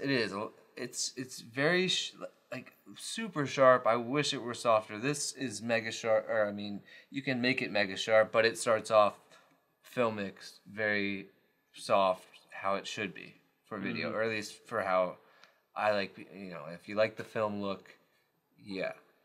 But that's what I want to test a little more about, to see how close I can get, how soft I can get it. Yeah. And now I did have the sharpness and everything already down, but I'm going to go through it again and just tweak some things and just focus on video now, because I was focused a lot on trying to make it a decent photo camera, and that just wasn't happening. So I'm going to go through again and focus, just on video, but what's coming out of this right now looks like it was shot on a Red and color graded by a pro, and that's just the flat image out of there, which doesn't look flat though. I'm going to put a pause for 1 second. Yeah. I want to check batteries. Okay. So, let me check batteries. Checking batteries. Still got an hour left on that, and we're good on the Sony. Okay. Okay. So, all right, we're back. Just want to double check batteries and stuff like that. Yeah, overall, I'm just gonna straight up say the Samsung, you guys did phenomenal on the video. Granted, only one thing that I do not like about the kind of photos on that is contrast and the lack of dynamic range. yeah. It seems like when you go to video on this, it's got about 5 stops. Yeah. So maybe 8. I guess 8. We're gonna show a couple of preview clips on what we shot on the Red, what we shot on the or the Samsung. Now that's internal though. Now this does have an HDMI out clean feed. Yep. Which is good. I believe, is it 10-bit 420? No, it's 8-bit 420, but it's a clean feed and it's H.265. And the H.265 versus anything else that existed, you just can't compare it.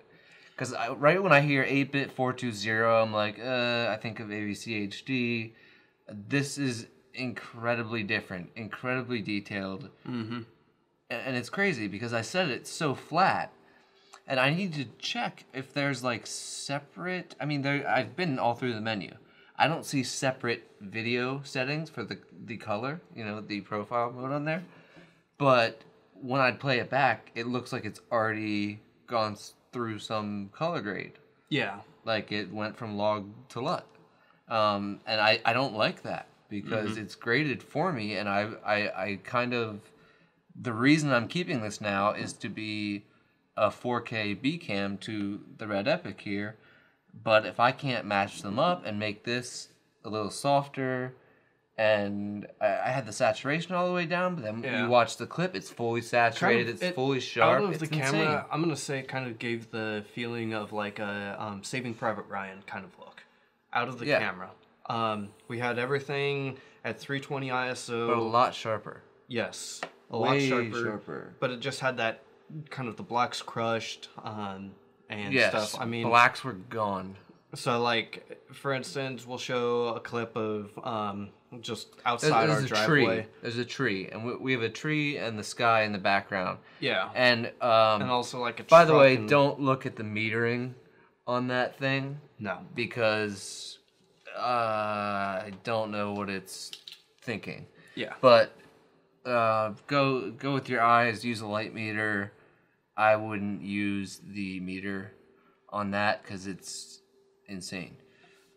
It's just not accurate at all. It's neither are Canons really, but it's even less than Canon. Way off. Mm-hmm. So we have clean 422 HDMI all the way to 4K. So that was that. It's also saying for the codec space, which I will contest that it is true. It's saying 1% of the video file.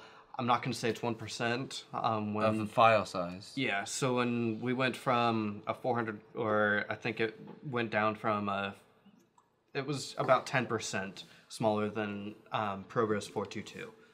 Reconverting it from the H.265 to the ProRes just so we could throw it into our editing programs, which is Premiere. Did use a program that's out right now. It is kind of fairly expensive, about $800, and it converts pretty much H.265 to ProRes, and it jumped up pretty big. I mean, 400 megabyte file went up to 4 gigs. So it's gonna go back to big after you shoot it, but yeah, at least you can shoot it and fit it on a card, and it's not like the Blackmagic Cinema camera where you need 50, 64 gig cards to get a good 15 minutes or something. It's not like that, but you do see it going pretty quick. It shows how many, your shutter count left. It takes significant chunks out, but it's not bad at all. You don't need 13 cards. I mean, you could probably do an entire day shoot maybe on 364s. Or just one. Two? I think probably just a single 64 gig. The max is 64 gigs for the SD card, we should mention. I have 128. I can't use it on this. Yeah.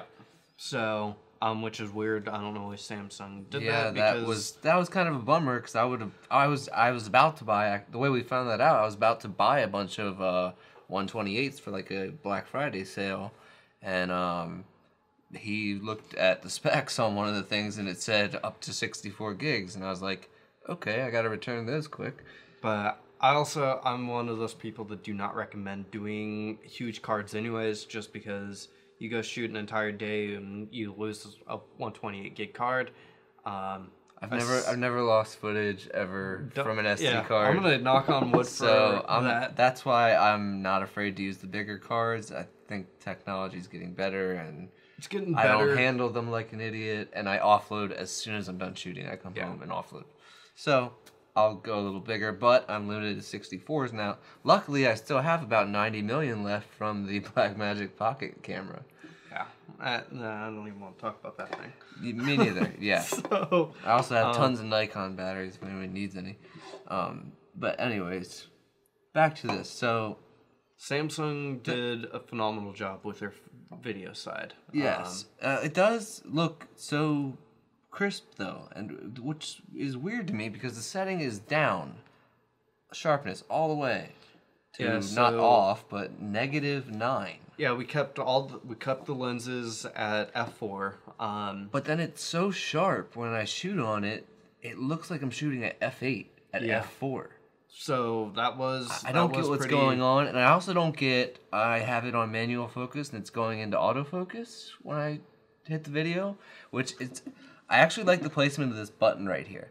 Yes. I have never hit it by accident, and when I try to purposely hit it, You actually had to. I have to look and You actually had to and push press it. So yes, Samsung did. because I thought it was gonna be right here or like on the thumb, like some of the NX1. Yeah, NX and then ones. sometimes my kind of middle of the finger will hit Yeah, it. And it's hard to hit, and when you hit it, you can it's pretty distinct, and you can set any button you want, but you can set this to pre-buffer the video, and it will get itself ready for video mode, and you can see the different, it goes down to DCI at 24 because I'm shooting at true 4K, and then I have to look more into that. I'm not sure what that pre-buffer does exactly. Because when I press this, it just starts recording right away, and I don't see the need for the pre-buffer. But maybe, I don't know if it does like a 3-second record or something. I didn't hear anything about that, though. Because they've been talking about their photo specs. Yeah. So, but it's got some pre-buffer. It's got to do something. You can assign it to a dial. Unless it's just to kind of switch to movie mode, because there's no way to do that other than hitting record, and then it just goes. Yeah, and I will say that's also that's I guess a downside of it, where I do like the Canons. Where you switch, where you have and you can see. Yeah, so you're in photo mode, you're in video mode. And then it also changes your settings. So when you go into your video mode on a Canon, you're not changing your photo settings, you're just changing the video side. And on this you're using the same. You can set custom settings 1, 2, 3, blah blah. Which is great, but if you're not thinking about it, it's something extra you have to think about. That's all. And that was one thing. That's all it is. I did all the kind of video side of things for both the cameras, and you came back and you're like, hey, did you change any of the settings? I'm like, no.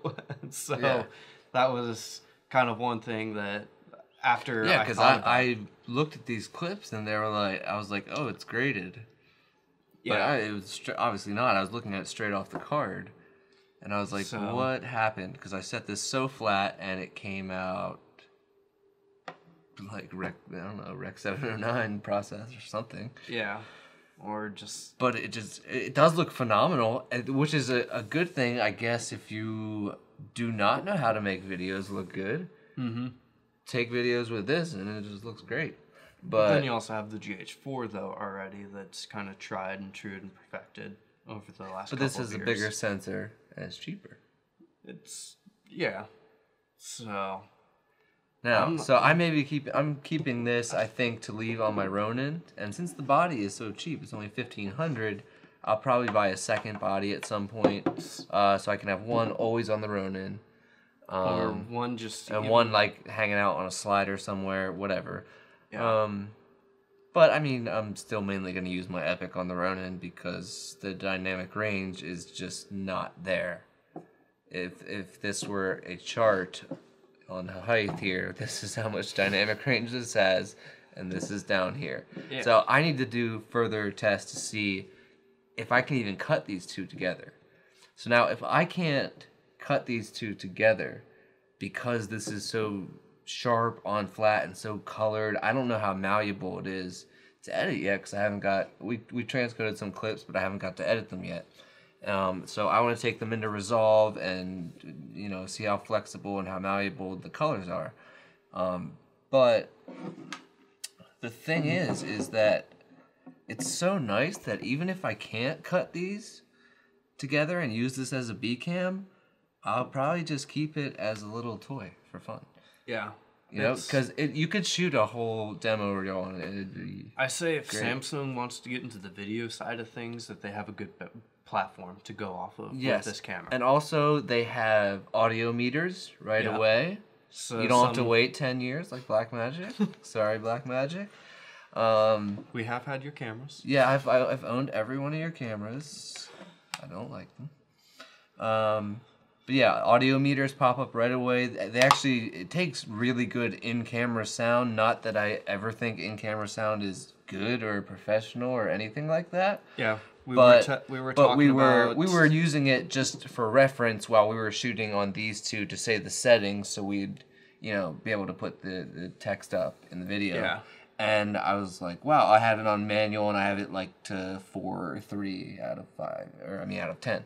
And it got really clear audio. And it was windy out. I don't have wind cut on. I didn't hear any wind. I just heard our voices and I was like, ooh, damn, we sound pretty good. Yeah. So I mean, it's not Samsung, it's not like using a boom mic. Okay, don't think you can do that. I'm just saying it's a nice little feature to have in camera that's pretty good. It's a couple of steps above anything I've ever used for in camera audio, and it's always on. It's default, unlike the Red where I have to put a mic on. And there are some times when I wish I had a stupid on camera mic on, just to get, I don't know, something happens behind the scenes, funny stuff happens, and you realize you don't have audio because you didn't plug it in. This is already good to go. So if I can't match them, I guess it really doesn't justify in my budget, but I'd like to keep it as a camera. But then anything I'd shoot with it, if I can't mix these two, it's gonna have to be a completely separate thing. Yeah, and then that's probably where I'd probably go with a Panasonic. But I don't like the GH4. I didn't like the GH3 or the GH2. I think they're way too toyish. I think this is built, and I'm just not. This is like a Canon to me, as far as ergonomics. The GH4 was not like that. And maybe Canon might, hopefully, if Canon ever sees this, maybe throw in 4K on your guys' next camera. I highly doubt. Dude, we just got 1080, 60. You're asking for 4K? Like, it's gonna be another 15 years. What are you crazy? We just got 1080 60. That is the newest technology from Canon. I am as crazy because I like cats over dogs. So I'm already crazy. So that's crazy. But this has 1080 60 right off the bat. First camera, first flagship camera from Samsung, obviously. But what are we really? I mean, phones have 240 on them now. Really, Canon 1080 60? I mean, let's see. You have your S5, you have the Note 3, you have the OnePlus One. Yeah. Granted, those aren't real cameras or professional cameras. Or OnePlus One has. Well, they're real, but OnePlus One has a phenomenal sensor on it. It's good. Sony has their. I've noticed the sharpness and everything that you're seeing out of the newest Samsung smartphones. It translates into their video on here. Like I've seen, I don't know what it was. It's not the S4s. Whatever was after that, it might have been the S4. I have no idea. My friend had one, or actually one of our coworkers in our company had a new Samsung phone. Something, I don't know. S5. It was big and it took really nice pictures. And he was so impressed with the pictures and depth of field and clarity.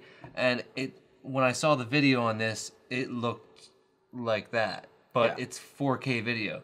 And that's why I would keep this kind of, I say a toy, but it's really just because it's non-essential to what I guess do. if we need portability and stuff, Right. the same Portability, this- but if I can't cut it with this, I'm not using it with this. But I would keep it because I'll go shoot my little family videos and crap, and I can shoot them for $1,500. And I have an adapter. I'll use all my Canon or Nikon lenses, and I could use them. You know, I have 4K, so it's gonna last the test of time longer. Yeah. 1080. Yeah, it's still all 1080 on broadcast and everything, but you're good for a while, especially with like family memories and stuff. You want to be shooting ahead of the time so that when you go watch it 20 years later, it's not like 260p or whatever. Yeah. You know? And finally, 4K is beyond the kind of thing like standard def with 1080, where everyone initially when 1080 came out, they were dropping it down, downscaling it down to standard def, and it was giving it phenomenal quality and stuff. You can like also that. crop around if you're not so good in production. You Yeah. can fix a lot in post. I wouldn't recommend shooting that way ever, but there's people that do that. You did that a couple years ago. I've done that on a couple of You my did that a videos couple where years ago. it was like You used to rely on RAW, but oh yeah, I love it. But I wouldn't recommend that, but it can do that. So I guess I should mention it because, I mean, there are people out there that they have money. They buy the newest cameras. They don't know what they're doing. Mm-hmm. It's usually like soccer moms and dads. But they could go shoot a video on this on 4K, and if they put it on a tripod, it's going to be pretty nice. Yeah, granted, it's pretty close to. But then Epic. there's better cameras that can do everything. I mean, for photos and video wide also. That is the big downfall, is that photos, I want to smash this thing. Yeah. And I've been excited for this for 6 months. Trust me, like, he wanted this camera to fail, basically. Not that he wanted it to fail, but he's like, it's gonna fail, it's gonna fail. I didn't get my. You had your hopes. I up. had my hopes up so high for this camera for photos, especially for photos. Yeah. I was like, I don't know. I've seen so much. I knew the video was gonna be. I expected it to be about the same quality as like everything else, but like with the efficiency and space and saving and the portability of being able to record right here onto an SD card. I saw the video side of things fine. The photos, though, it looked too good to be true. So that's kind of how I believe in miracles, you know. Yeah. So, but I got let down. I will say for backside illuminated kind of sensor, 4K, noise. I guess we never really talked about noise. Noise in the video. Noise in the video came out phenomenal. Yeah, it's way better than the photos. I will say that's what's crazy. I will say it's near the like Sony A7S and stuff like that. Or yeah, it's pretty much whatever you shot at. The noise stayed the same. Yeah, that's okay. That was also kind of a caveat, because if we shot at like 100 or 160 in video, we were seeing the same amount of noise that we saw at 1600 and 3200. It wasn't a ton, but it's there. So if you want that like super clean video, like I only use ISO 320 on this, no matter what, because that's what I expose for. Argue with me, I don't care. That's how I shoot. Look at my videos and tell me if they're grainy. They're not. So, but this one, we control the light, not light controls us. So right, exactly. So I'm fine with 320 on this, and people are like, "Oh, the red sucks in low light." That's why I have lights, and I've shot night sessions for skateboarding on a red. Exactly, it's not as bad as it's made out to be. I have the money. If I wanted a Dragon sensor, I'd buy it for those 2 extra stops in the shadows and the one in the highlights. I wouldn't buy it for the 6K because I don't need that right now. I would buy a Dragon sensor, but I don't need it. I was like, I'll get the MX first, and I'm completely happy with it. I've never had a time where like, oh man, this sucks. It beats out the Blackmagic production 4K camera by about 2 to 3 full stops, and I noticed that on a short film that I was working on. We actually had to blast so much fill into the room that it turned our night scene that was lit from the outside exterior with moonlight into a day scene. And that bugged me because I was like, well, my camera can do it. And everyone trashes this for low light performance. The Blackmagic was way under. Mm-hmm. So back to this. I will see if I can. I will be super happy if I can match these two cameras and cut interchangeably because I would use. And I guess over time we can also. I would use this. In the description, we'll we'll put up updates and stuff. Yeah. But I would use this mainly as a B cam for like I could have it ready on the Ronin and balance. I could have another body ready on a slider, ready to go, and that way I can just have this one on the tripod.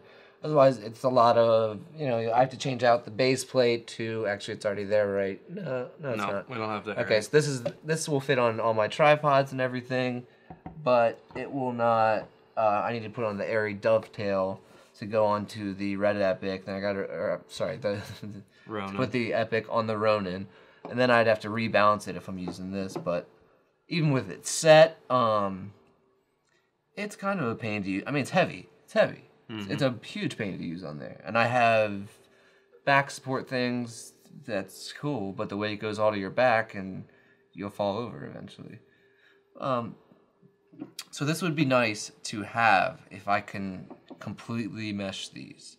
But I would never use this for a scene that has like a window in it and someone sitting inside. This is never gonna match the dynamic range of this. Ever. I think when we're doing documentaries or something, or we just need a B cam, this would be great. Yeah, we don't want to risk dropping a $30,000 setup.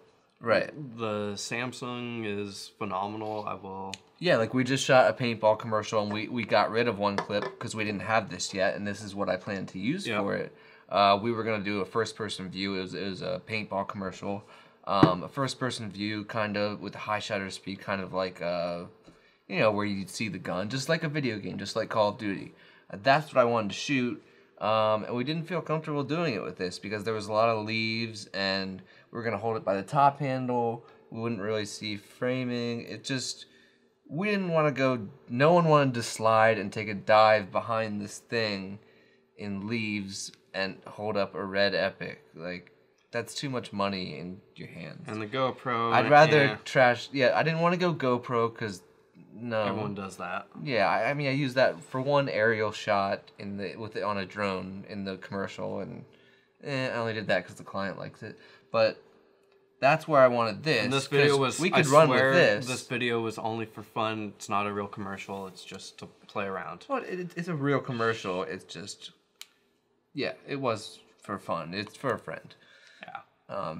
We didn't exactly have willing participants. We didn't hire actors. We didn't have. And it's illegal to have drones. It's illegal to use drones for commercial use at the second. Why are you saying that? Because it is. Okay, well, you don't have to admit that in the video to everybody. No, but it's just a fun little commercial we got bored with. We're going to cut this part out because my clients will see that and know that. They don't know that right now. I tell them that as I'm shooting with the drone. We'll just leave that part out. Anyway, so getting back to this, I'm really hoping that it will mesh with that. If not, it will effectively become my favorite toy camera. Mm-hmm. And I might still use it for some demo reel shots. You just have to avoid anything where too contrasty. Yeah, too contrasty, where you need dynamic range, and that's where I always have this. I mean, some of the video, I couldn't even differentiate tires in the wheel well. And it's like, to me, that's... because once anything was like in the shadows, it was pure black, crushed, gone. And that's completely flat. Now, I want to try out some other settings, but I went through the menu. We could go through the menu here and tell you... Actually, I might as well tell you what I shot on. Okay, so you go in the picture wizard here. And, yeah, I'll show you this. The color, this is where you can change it. It's RGB, and you can change them independently. I just left that set at 0. Maybe I should drag them down to 10% each. I don't think they're gonna be able to see. That is insanely flat. Oh, I switched. Hold on. Yeah. Okay. Well, they're not gonna be able to see the camera. They might. Okay, but that's there. Okay. So basically, there's a red, green, and a blue slider, and I can move it in very small increments. I can move them all. I can make this crazy, insanely, almost monochrome flat. Yeah. I will say touchscreen on this thing is phenomenal. That's nice too. The touchscreen. You can move your autofocus point with that. You never hit it by accident. I've never hit it by accident. Even how I hold my cameras, because I do kind of hold it funky. I forget that it has touchscreen, and then I'm like, oh wow. Yeah. Okay, so I had saturation at -7. Now it goes to -10, which is monochrome. -9 is the flattest color setting you can use. Yeah. And it goes up to +10. So you'd think -7 would be pretty flat and not come out with the results the way it did. Now there's sharpness down to -10. I don't know if you can see that, but if not, it's at -10. It goes to +10. And it's still coming out really sharp, like I sharpened it in video. In post, yes. When it comes to video. photos, though, it looks true -10. Yes, it does. It looks very not sharp at all. Yeah. So I'm gonna have to look into that and see if maybe when maybe with the pre-buffer thing, when I go into that, maybe I need to look at my settings and they'll be set to like standard. I feel like there's something like that going on here because look, contrast -10, hue I just left at 0, but there's no way it could come out with that like fully like red epic looking graded look with those settings. So I think it's either ignoring those settings, and hopefully I can change that and access them, and maybe I can do that through the pre-buffer when it goes into movie mode and then checking into my settings. I've only had this a few days, so I haven't got to try that yet. I was mainly, mainly trying to get, am I keeping this one for video and stills? Am I keeping the 70? Because I bought it just to return. But now I'm keeping it because it's a far superior photo camera. Yeah. Dynamic range was completely off. So I mean, it was interesting. Yeah. Colors on this. One thing, and I think this is good, but it could require some more heavy grading for masking and everything with photos or video. Is it picks up. Now it has an option to turn on the OLED colors on and off. But either way, when you set your white balance, you can still pick up like corners of the same colored wall will be like a little more cyan than white, and there will be some where you see like a ton of magenta in a weird spot from like a regular household lamp, and that makes sense and all, but it's so much more than I've ever seen in a traditional photo. Are you screwing up all my settings? No. Okay. Noise reduction was also completely off. I'm just going through. Yeah, I know. I turned off all the cameras. I've tried it with it on, low, medium, high. I've tried it. It's not much of a difference. To high, just you lose details. Low, you lose a little details. Yeah. Medium, you lose in between. So, what was I talking about? Honestly, I wasn't even focused on you. Oh, okay. So, that's just how much I feel about you. Thanks. I was talking about something. It was a good point. Oh, I don't know what point you were talking about. I will say this, though. You only get 24p when you're shooting at full 4K. Yeah. Not the UHD, which is what everyone says is 4K-ish. Right. 4K is true 4090 by 2160. Yeah. UHD, you get that at 30p at 3840 by 2160, but you can't do UHD at 24, and you can't do true 4K at 30. I don't care because I shoot in 24 all the time. That's always my project time base. Then you can do 1920 by 60, which looks try it before you knock it, because for 1080 it's phenomenal. For 1080, and yeah, it will be like a 1080 to 60 you've never seen before because of the quality. And it beats out like what this could do at 1080. It looks like I'd say it looks like maybe 4K on this at 60 frames. Mm-hmm. it's like that good. Yeah. And then I will say also smart range, so it corrects the loss of your brights and your highlights. And there's an option for dynamic. It's like they kind of. It looks like it's a dynamic range extender, but it's not. When you hover over it and you have the info on, it says it helps recover highlight details. So I figured that's just lowering highlights in camera, so I turned that off for all these tests. I had it on initially because I didn't have the info thing on, and I thought it just expanded the dynamic range. But why would it limit it in the first place? It's stupid. So that was a setting that is now just pointless, and that's available when you're shooting RAW. There's one right under it that's only available in JPEG, but we're not talking about JPEG because that does all the fun, silly stuff. Yeah. Oh, and we want to correct. You can, the HDMI out, and this is, you tell me. That is, what is that, Mike? Is that HDMI? Wow. Yes, all right. is. But so what is that? That's micro. Micro. Class D, or Type D? No, it's just micro. I'm thinking of coax cables that I just bought. Okay, micro HDMI out, and we said you can get 420 out. I was wrong. It does 8-bit 422 clean output. So you have what, the Gemini or probably the Shogun. Yeah. Or I don't know. I don't use external recorders because the thing for me was, I want this camera to do what it can do in camera. Mm-hmm. I don't want to. Yeah, I can make this camera awesome if I want to build it up to be a full rig. I don't want to do that. You see how small like my Red Epic setup is. I don't have my follow focus on right now, but it's very small. Where is it? Over there?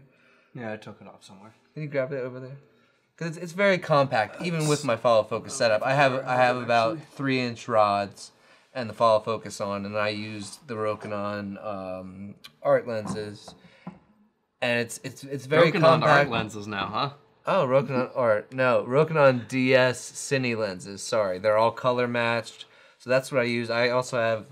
I use the World War II Zeiss glass, but I only use them for separate scenes. My main glass is the Rokinon. But then I have the whole Zeiss set, and then I have all of the 1977 E-series Nikon glass, which I'll use randomly for different looks and feels and stuff. But mainly, I like the color-matched Rokinons. I like the price, and they perform as well as the top one. You know, and then again for me, a notch under. And then again for me, it's f2.8 and stuff like that. I stopped down, and who's done it? I think Luke Newman did a test with the Canons, the Rokinon, just cine lenses, and then something else, and the CP2s. CP2s and the Zeiss Otis, right? Well, no, he just the CP2s. He did. I think it was which are like $32,000. The CP2s. He did the Canon EF full range. And then the Rokinons, and once you stop down, it's very, very similar, but that's how all glass is. Granted, when you had everything opened up, the Canons look way better than the Zeiss, but the Rokinons on DxOMark, I believe, a lot of them are rated at their full sharpness, wide open. Yeah, but it always say best stat. That's DxOMark though, and right. I don't. We stopped going off that. I'm done with DxOMark. I'm done because it'll rate something and then go buy the best crap from DxOMark or the best gear, and be the best thing ever. Yeah, whatever. No. That's what we did with the Nikon D810 versus 5D Mark III, and we're like, okay, this is gonna smoke the 5D Mark III. Took identical pictures, could not tell the difference, and I can see lines refresh in clocks. They move like this to me. But I have trained eyes. We're not blind. It's just the difference was so minute for such a large score difference, a full, what, 10, 11 points on DxOMark overall? D10's the highest ranked in there, and the Yes. Mark III Is like way like down. 10 below. Yeah. So, But the difference there was just not as monumental as DxOMark makes it. And they said the 70 Mark II is just total crap. yeah. That's why I was I'd take the 70 Mark II. I bought over it kind of my as a joke. Yeah. Yeah. Yeah, you'd I would have it take- over at your Mark III. And I've even come to the conclusion that I'd Where take... is that? Let's put that back over here. Oh, it's over here. So yeah, I would trade this camera for my Mark III, personally, and I did that. I got rid of the Mark III. Yeah. So, but that's not yours. No. You act like it's yours, but it's mine. I took the NEX, the NEX 5N over my Mark III also. Ah. So Really? For photos? throw some lights on it and it's fine. I'm That's impressed. interesting. And that's something. Okay. I I didn't want to let my secret out about the 5N. That's A lot of people yeah. don't know. So, I seriously, that's why we get it for $200. yeah. I don't want to let my secret out. But well, all right. So Share a little secret. NEX 5N is a phenomenal camera. If you're any kind of decent operator, you can get some results on that. Considering it's a $200 camera, and we have a $400 lens on it. yeah, $400 Or less. Canon 6. I actually shot with like a kit lens on it, snowboarding, and I smoked the FS700 with it. Clarity, FS700. sharpness, focus, and I'm pulling manual The over built-in there, you know. ND and the bigger sensor on the FS700 is kind of the drawback on And the that, though. frame rate, yeah, it loses dynamic grip, blah blah blah blah. Anyway, NEX 5N. If you don't have the money for any of those, go buy that. Go buy that. Do the Speed booster. No, you could even do the kit lens, the kit. I wouldn't do the 18 kit lens. I'd do The 18 to 200 is not a bad kit lens. No, it's not. So, It's not. I've and shot a it's- lot of photos on that and that it's are in about our portfolio. Actually. I mean, for and I shot 800 it on the yeah. 5N. For $800, you can get that and the 18 to 200, and it's phenomenal stuff. But you can buy it with like one prime for a total of $400 because the NEX 5N's like discontinued and it's for sale. No one thinks anything of it. It has a really nice sensor, and that's something I noticed with these. Talking about the noise, and that's why I'm saying noise has not improved that much. What I like about the NEX 5N is on the LCD. On these LCDs, the noise will kind of look like it's not there to you all the time. You'll see it a little, but it under exaggerates how much noise is going to be in the final image. NEX 5N it does not lie to you. It'll be like, oh my god, it's horribly ugly at 3200. You can't shoot like that. But use it. It can go, I'd say, up to 800, and that thing, I don't know. It just has its own quality. I took it with a 50-1.4 Canon and the speed booster. We were shooting a recruitment video the other day, just shooting some nightlife and stuff, and that's the most fun camera to play with. This is off topic, but if you can't afford it, that's just to show you that you don't need a Red Epic. It's not about how much it costs. I mean, you can buy that $200 camera and shoot a feature film and tell everyone you shot it on the Epic, and they'll believe you, because if you do it right, it looks phenomenal. And I know professional photographers and cinematographers that will even tell you it's not about the camera, it's about the operator. Everyone knows it's about the operator. If you think it's about the camera, you should, I'd say, quit what you're doing. Yeah, stop learning. Or change your mind or quit what you're doing. Because it's not about this or this or this. I mean, end of the day, in the studio, this was a nightmare to work with, but I got amazing results at 100 ISO with the photo shoot. The photos are going to be no better from this one than they were with this one. It's just this was a nightmare to shoot with. It made it extra difficult for me as an operator, where this one was just helping you out. You're like, bloop, focus, and I'm sitting there for minutes trying to entertain the model, make her laugh. do something while secretly in my head I'm like, this thing's not focusing, it's never gonna focus. Ugh. So that being said, it's all about the operator. Okay, how about let's both these two cameras, Samsung and the Canon, have NFC, Wi-Fi, built-in Bluetooth or whatever. Oh yes. Samsung does not want to work with the iPhones or Apple products. Not true. Other way around. Apple.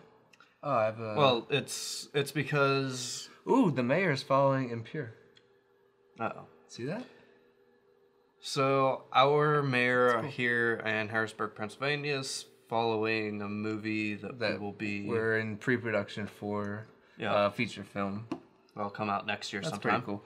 Anyways, this is my iPhone 6 that I got because it has NFC. Okay, I didn't do my research. I just ran out and bought it like an idiot at full price because I didn't have an update ready. Whatever. Because this thing that I was so hyped up for has NFC. It's actually on this side now. In the prototype, it was on the other side. But right there, it has NFC. I don't know if you can see that somewhere. The little NFC. Anyways, you can basically, I have a tablet to, what is it, Nexus 9? It's a Nexus 9 tablet. Yeah, and you can take, and I tested this with it, and you can take photos, and there's a little mobile button on the back. You can just tap. And once you do the initial setup, it takes like a minute.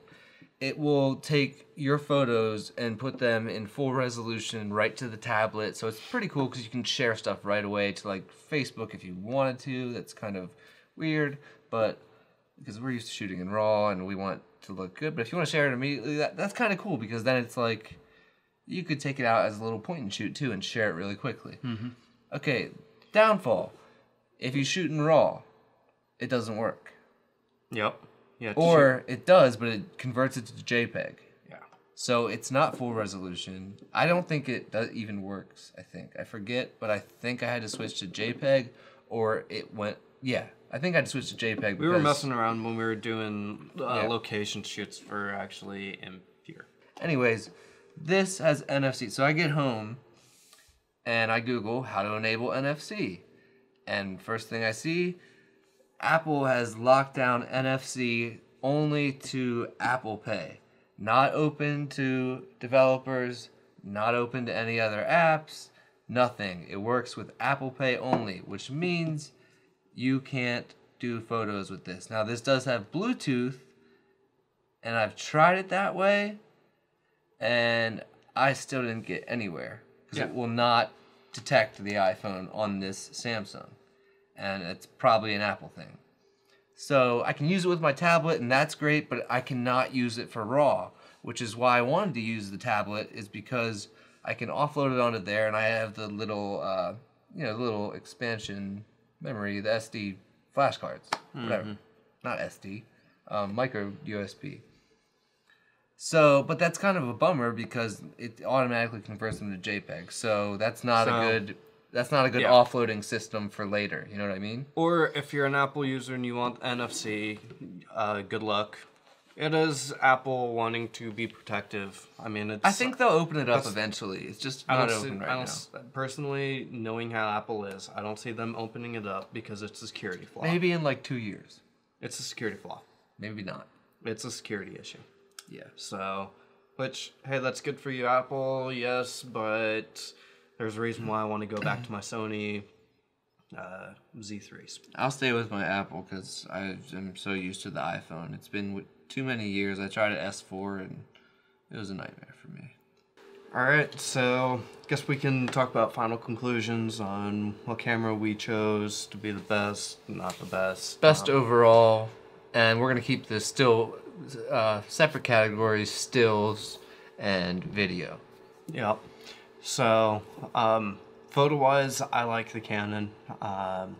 It's autofocus is faster. Drive mode is more constant.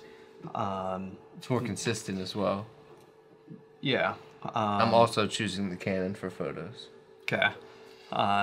In the studio, obviously that helped a lot more than the Samsung due to OLEDs. Yeah, this was useless in a flash setting where you're doing things that are basically high speed sync or you know. Trying to compensate for the flash, and not you're Right. trying to take control of light versus like, Unless you're controlling shooting like comedy lighting or something or beauty lighting where everything's already bright, Yeah. then this is not going to work for you for autofocus and framing. It's going to disappear. Definitely. Really, that's kind of that. Canon's been tried and true and just slowly getting perfected. Where Samsung's first pretty much high-end DSLR, and they did a phenomenal job. But yeah, when it comes to photos, like what they were saying, oh, this is going to be a phenomenal photography camera. It wasn't. The really... cons, we can do a pros and cons, I guess. The cons of this are, if you look at it on paper, this wins. But that's on paper. Because it's got like 205 phase detection points and 207... Or 9 or whatever it is. Yeah, whatever. Contrast. A billion focus points. But that's great. You have a billion focus points that don't work well at all. Like, even when they're in single and you're just doing a spot. Right, and they're supposed to be over 151 that are dual type. And they take up 90% of the sensor. So why can't it focus on the sun? You know, it's like it's really crazy. So we learned a lot more by once we got this in our hands than looking at specs. The specs were pretty much out the window. It makes no sense why this has double the autofocus points of that, yet this is like always nails the focus really quick. This is hunting very badly. That makes no sense. So, well, I mean, it does make sense. It's because there's a bunch. I mean, you can either have 65 good autofocus points that are cross type, or you can have 151 or whatever total crap cross type. Yeah. It's not total crap. They do function. They do work.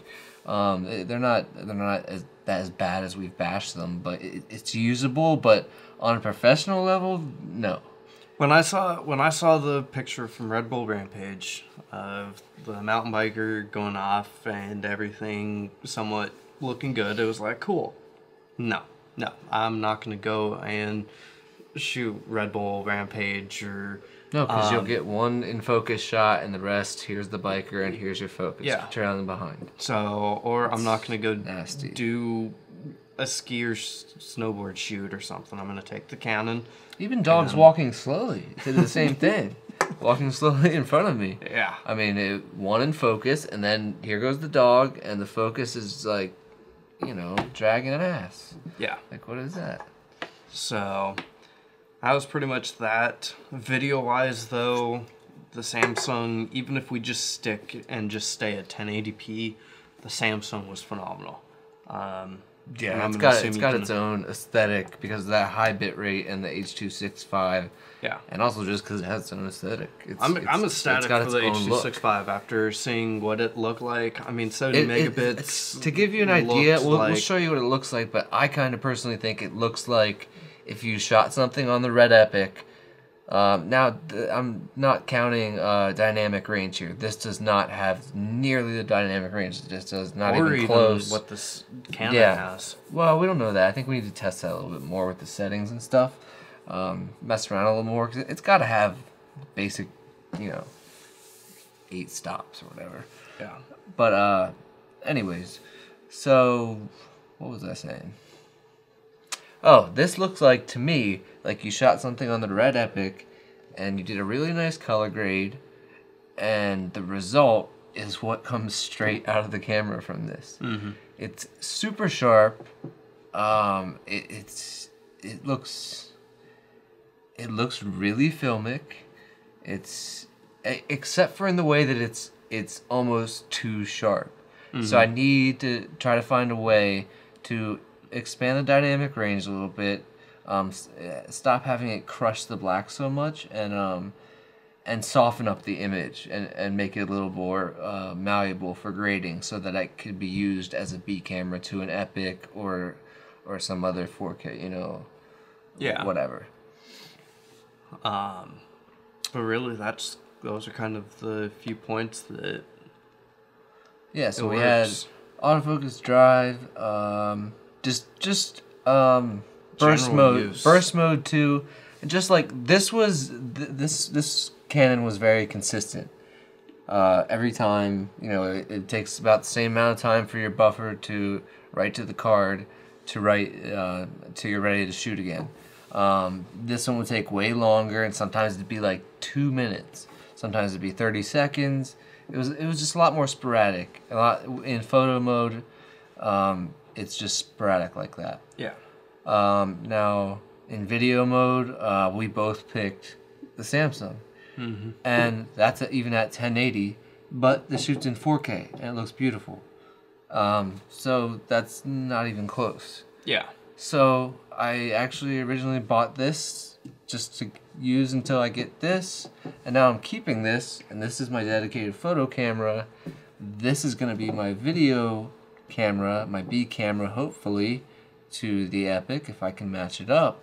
If not, it's so good that I'll keep it maybe for smaller shoots, maybe Family stuff or something. Well, not even that small. Maybe if I have some low budget shoots where I don't need an Epic, and this is still gonna. It looks phenomenal. It's like seeing HD or 3D for the first time. It's kind of, the shots have a lot of depth. They have. It's just it's a really nice aesthetic. It's like sharp without being ugly sharp. It's just a lot of things at once, and that high bit rate, the 1080-60 even, you don't look like you're seeing frame blending and things in between frames like you do on this and AVC HD at 28 megabits per second, especially when it's split down to 14. So this was just overall superior in video to anything I've ever seen out of something this size. My next favorite camera, and you'll think I'm crazy, is the NX1 below this for video for this size. And if you have an hour, I'll tell you why.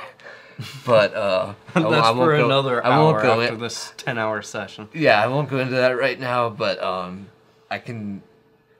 I've used the NX1 before and smoked. I mean, it's a lot about the operator, but I can smoke like a FS700 with it, just in overall look. No, I can't shoot at 240 frames, but I can make a lot more high quality, beautiful looking, filmic looking video with that $200 discontinued camera, because it has a solid sensor.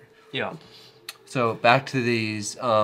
The red we had in here for just kind of, can it do it all? Does it outdo everything? And you said, if I asked you for photos, would you still take this? I mean, price aside, because we have to throw it aside, because this is not, these are in the same price range. This is not. Yeah. Would you still pick this for photos over this for stills? I would. But then there's a few main reasons. Is with the Epic, you're going to need a lot more. You're going to need a whole lot more stuff. Right. Whereas you could handhold this. Yeah, exactly. Granted, you can handhold this. The Epic's handheldable. It's heavy, but it's you gotta change batteries more often. You need a charging state. You kind of need an assistant. Yeah. So I mean, you could go without it, especially if you put a brick on here, and then it's to be even heavier. You need a lens out here, and then the follow focus, so you can actually. Yeah. So focusing and stuff like that. That's where. Autofocus is out on this. Yeah. The jury's out on that. You can use it for complex focus pulls if you want to take the time to set all that up, to do that automatically, like rack to like 9 different points in 2 seconds or something weird. But I'm never gonna use autofocus on this thing. Yeah. I'll always be pulling focus on that. So I mean, still, I'm gonna still take the Canon for photography side of things. And I think I would too in most situations. The only situation I wouldn't is if you're taking this and we're gonna go film some like snowboarding or something crazy fast, and you're already taking that. I'm gonna go take this and get the crazy different things I can get shooting at 120 frames a second. Yeah. With an infinite buffer, and you know what I mean. I can just pull stills out wherever I want. Then I'd take this. Mm-hmm. But then it's like, do I want to take this out in the snow? What if I drop it? You know, there's still all I've that. shot in 115-degree weather with an Epic. I know. in I full shot dirt. the day I got this. I shot on a roller coaster that just went in loops. Yeah. On a little monopod that was just between my legs, and I was stepping on it. I'm pretty confident taking this thing through anything, but I'm just saying a lot of people wouldn't be comfortable with that. Mm-hmm. So beyond that, though, that's pretty much it. Thanks everyone for watching our movie. Please visit us at goldencityfilms.com. Expect big things coming out. We do have Impure coming out next year. Yeah, we have a feature coming up. We'll be shooting the trailer in about 2 weeks. It's called Impure. You can check it out now. Why do you keep saying that we're not releasing the damn trailer? Huh? We're not releasing that trailer. Sorry. It's not. No one needs to know about the trailer because no one's going to be. That's right. Okay. Sorry. Where can we cut back to? I'll just say hey, thanks for shooting, or thanks for watching. So. Yeah, we'll just start. Thanks for watching. Okay, so that's our general overview and our picks. So to sum it up, Red Epic, awesome, obviously. This wins for photos for us. Everybody has their own things. This wins by far for video. And they both win by far for what they win for. Mm-hmm. I have to say Definitely. that. So definitely check out our website if you want. It's goldencityfilms.com. And subscribe to our channel. Yeah. Argue with us in comments about all the stupid specs that we said that may be wrong. Because they're on the internet for you, so we're just, we're close. We're within a few numbers, okay? All of this was mainly just what we've had the cameras, these two cameras for a week. We're trying to give you the knowledge of the camera and how it performs that the specs can't. That's why we didn't sit here and go over detailed specs. If you want to look, there's a billion videos of guys reading off the specs. But after using it, the specs don't matter to me about either of these. Either one. The specs, they don't lie. They just don't tell the whole tale. Yeah. Man, like what I said, I was expecting when I saw the Red Bull shot, I was like, cool, maybe Randy's right with the autofocus. It still seems too good to be true. Randy's all about the specs. I hate it. I wanted the Canon to lose. He wanted the Samsung to lose. I mean, it's my money. I'm owning all of them now, but I'm keeping this like almost against my will. Yeah. It's that good that it convinced me to keep a camera that I really didn't want to keep, and then I won't be shooting photos on this, not professionally, anyways. But I will be keeping it for video, which I kind of had a hope, after seeing how good this was with photos, I kind of had a hope that this would just be bad for video too, so I could just send it back and altogether be like, oh, that's garbage. Yeah. But it's not. It's got its own beautiful aesthetic. And Samsung. did we touch on the ISO?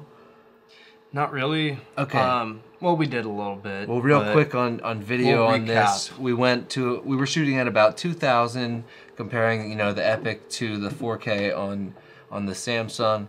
And we noticed from about 320 to about 2,000, even beyond that, the noise level is that you see at 320.